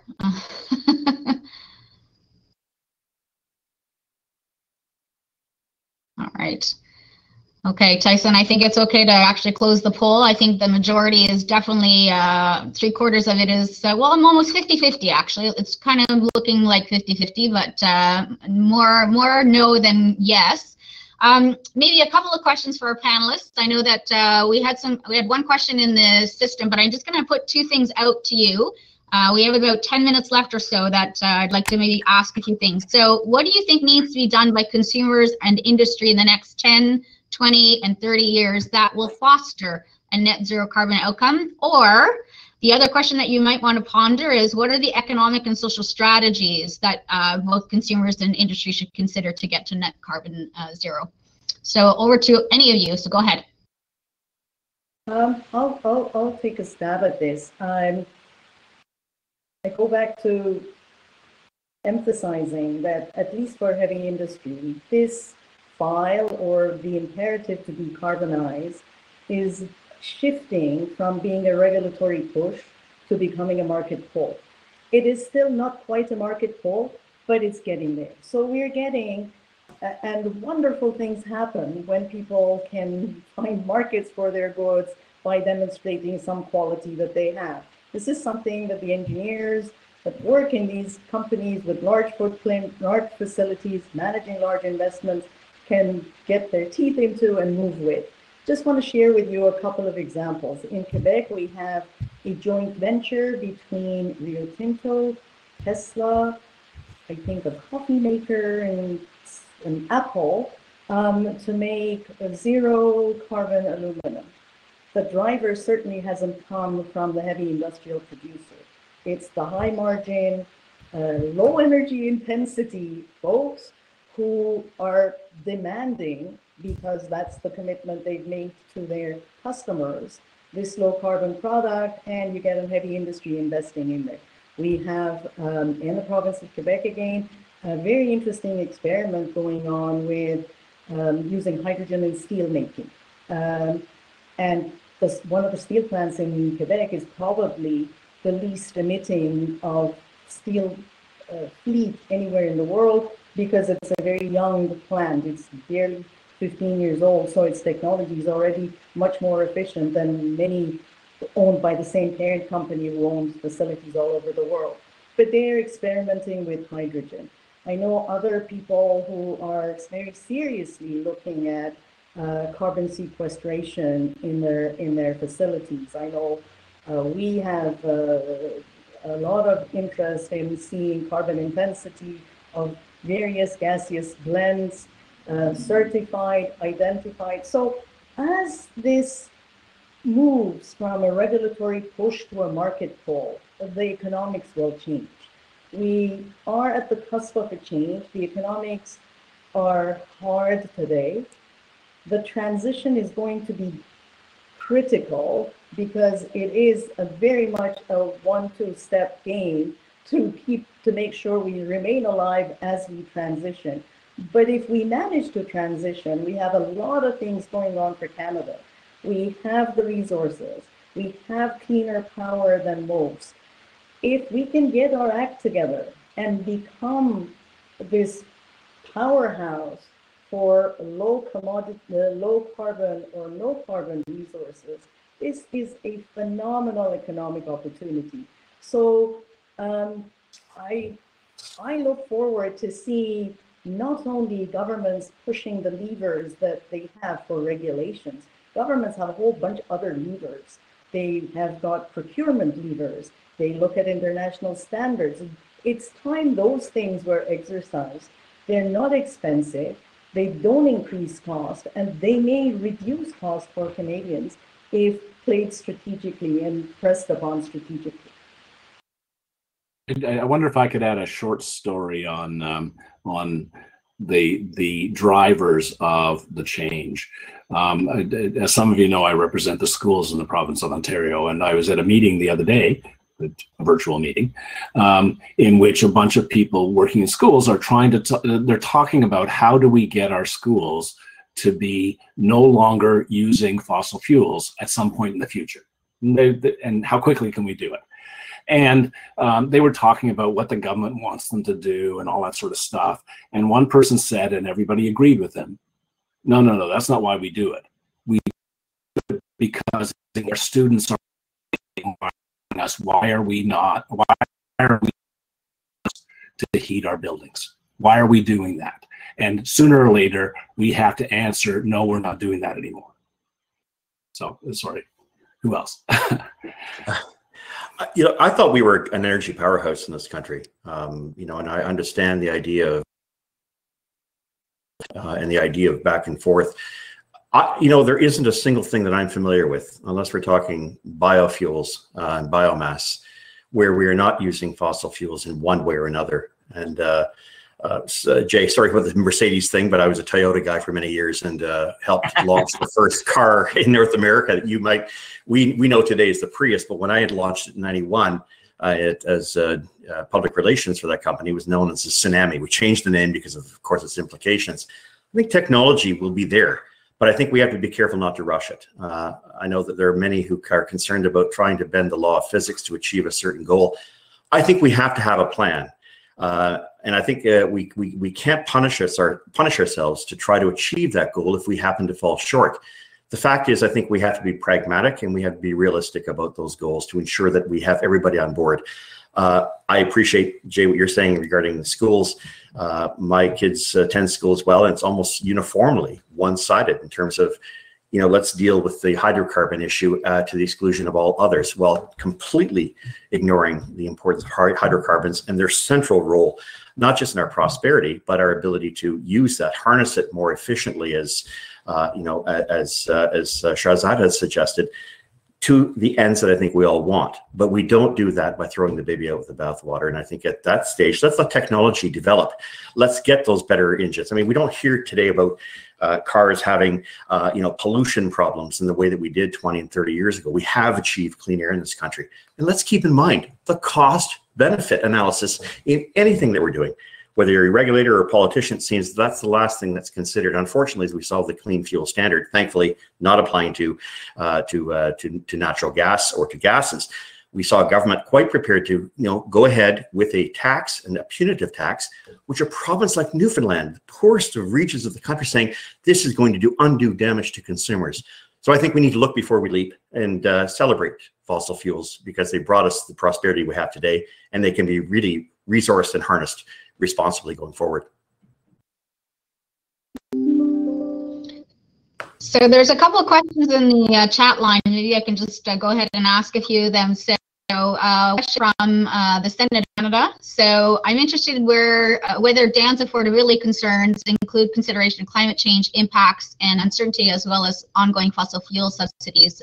For example, the 320 million that was just provided for the offshore oil and gas industry. Dan? Well, look, if someone is suggesting that the federal government or other governments or corporations shouldn't be allowed to receive similar tax treatments as any other organization in this country, then I think that would be the wrong approach.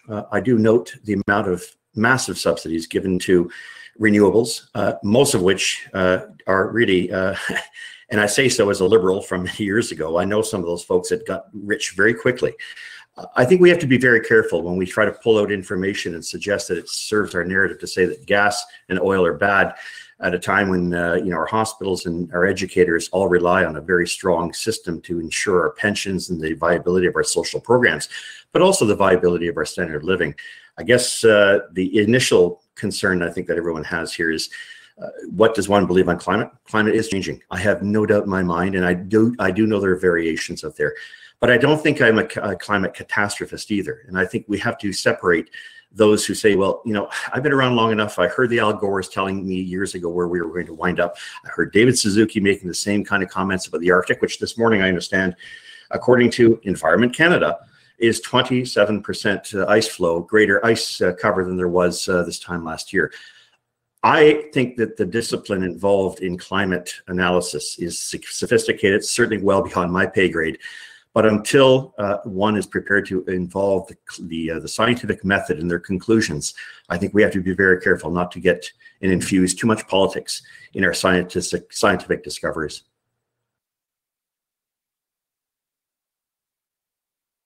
Thanks, Dan. So another question.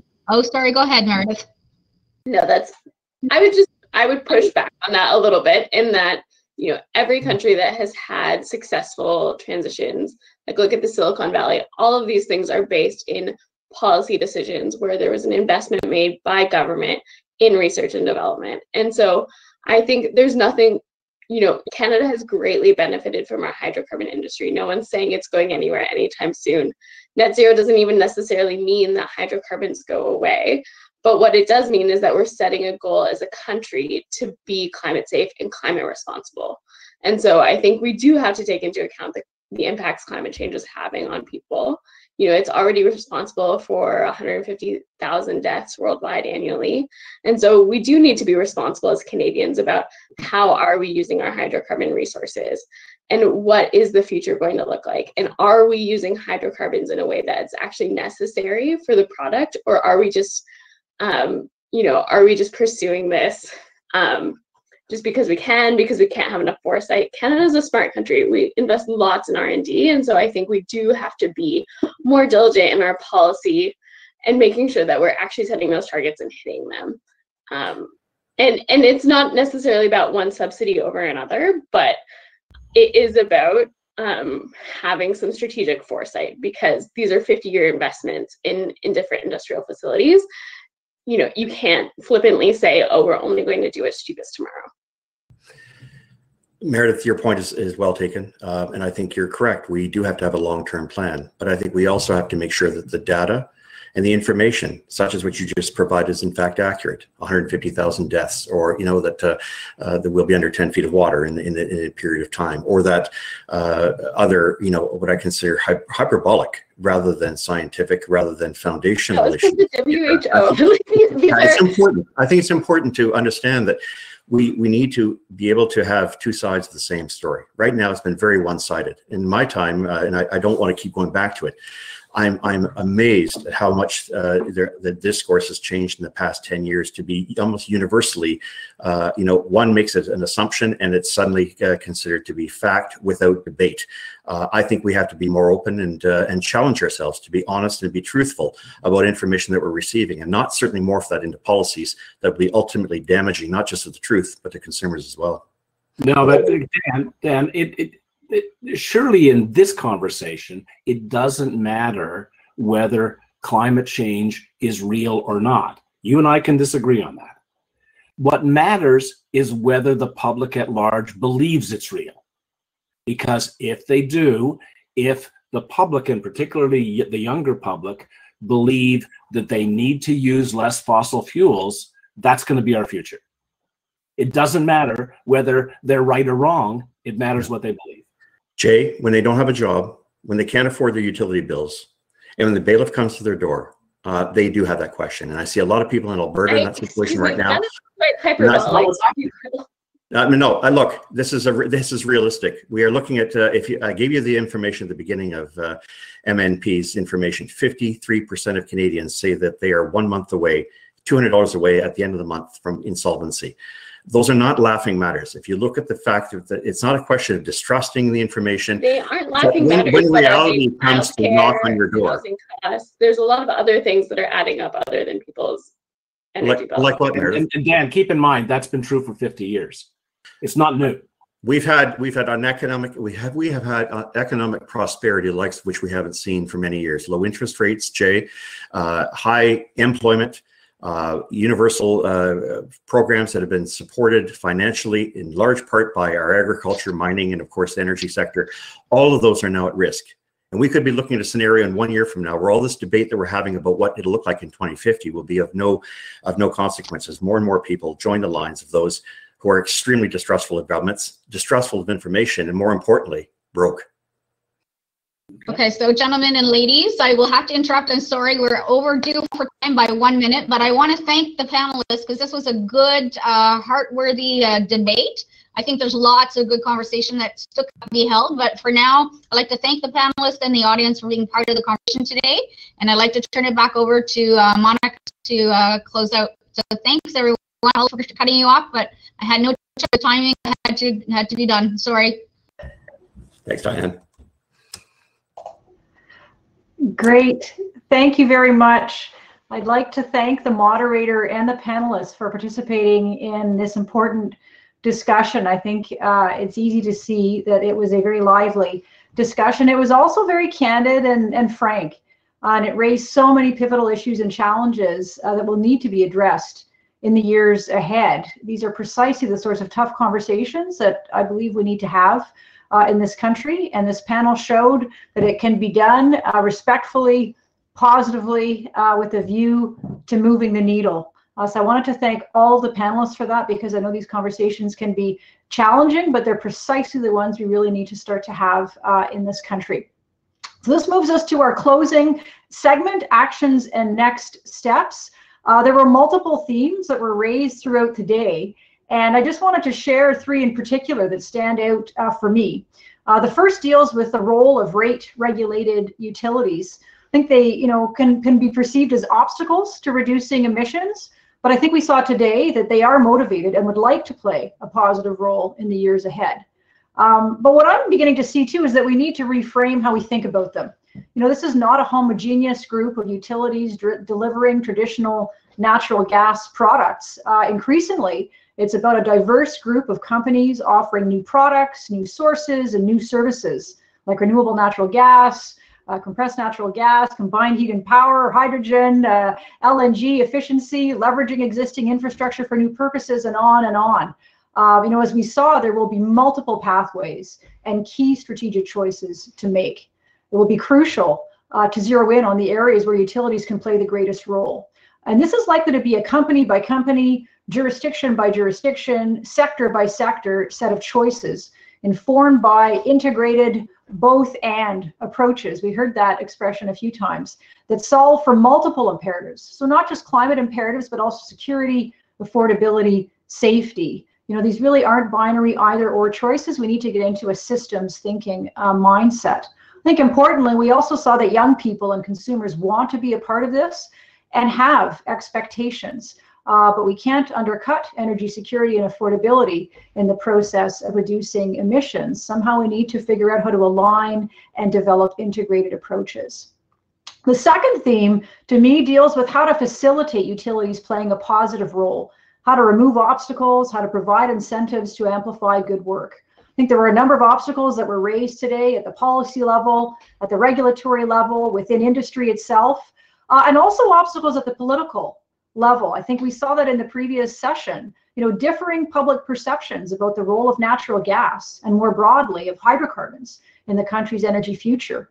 We're really going to need to have some frank and candid and robust discussions on these issues, and we'll need robust cost-benefit analyses and planning in the long term to address them. We really need that integrated both and systems thinking rather than either or thinking. I think we saw a number of examples today as well of how to facilitate utilities playing a positive role, both here in Canada and abroad. And my view is that we're in a process of unprecedented experimentation on these issues, and we're going to have to learn and learn fast what works and what doesn't. And that's where this workshop is so important. The third theme that I saw coming through deals with decision making and key areas to reform decision making. I think we saw today that reforms to unlock the potential of rate-regulated utilities to contribute to Canada's 2050 ambitions go well beyond tinkering with the system.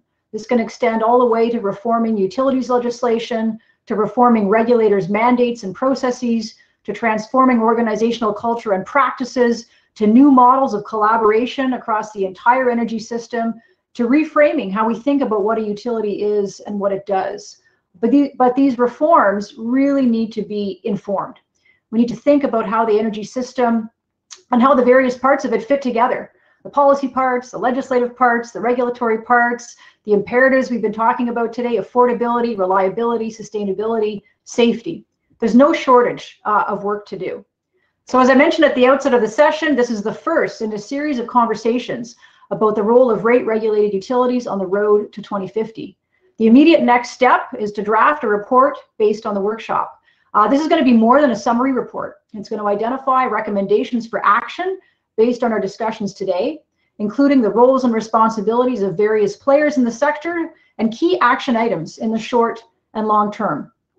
The report's going to be made visible to a broad audience, including those who are in attendance here today. And based on the report, over the next number of months, a work plan will be developed for the next few years. The CGA is going to share that with you, and we'll invite you to take part in the second session in the fall. We hope you can join us then. So stay tuned. There is much more to come. This brings us to the end of the workshop for today. I would like to thank all of the presenters for their insightful presentations and remarks. Thanks to our moderators as well for their excellent facilitation of our discussions. And of course, I'd like to thank all of you attendees for your participation, for your questions, for your comments. It was a very rich discussion. So with this, I'm going to close it off. Have yourselves a lovely afternoon, and we will see you very soon. Thanks very much.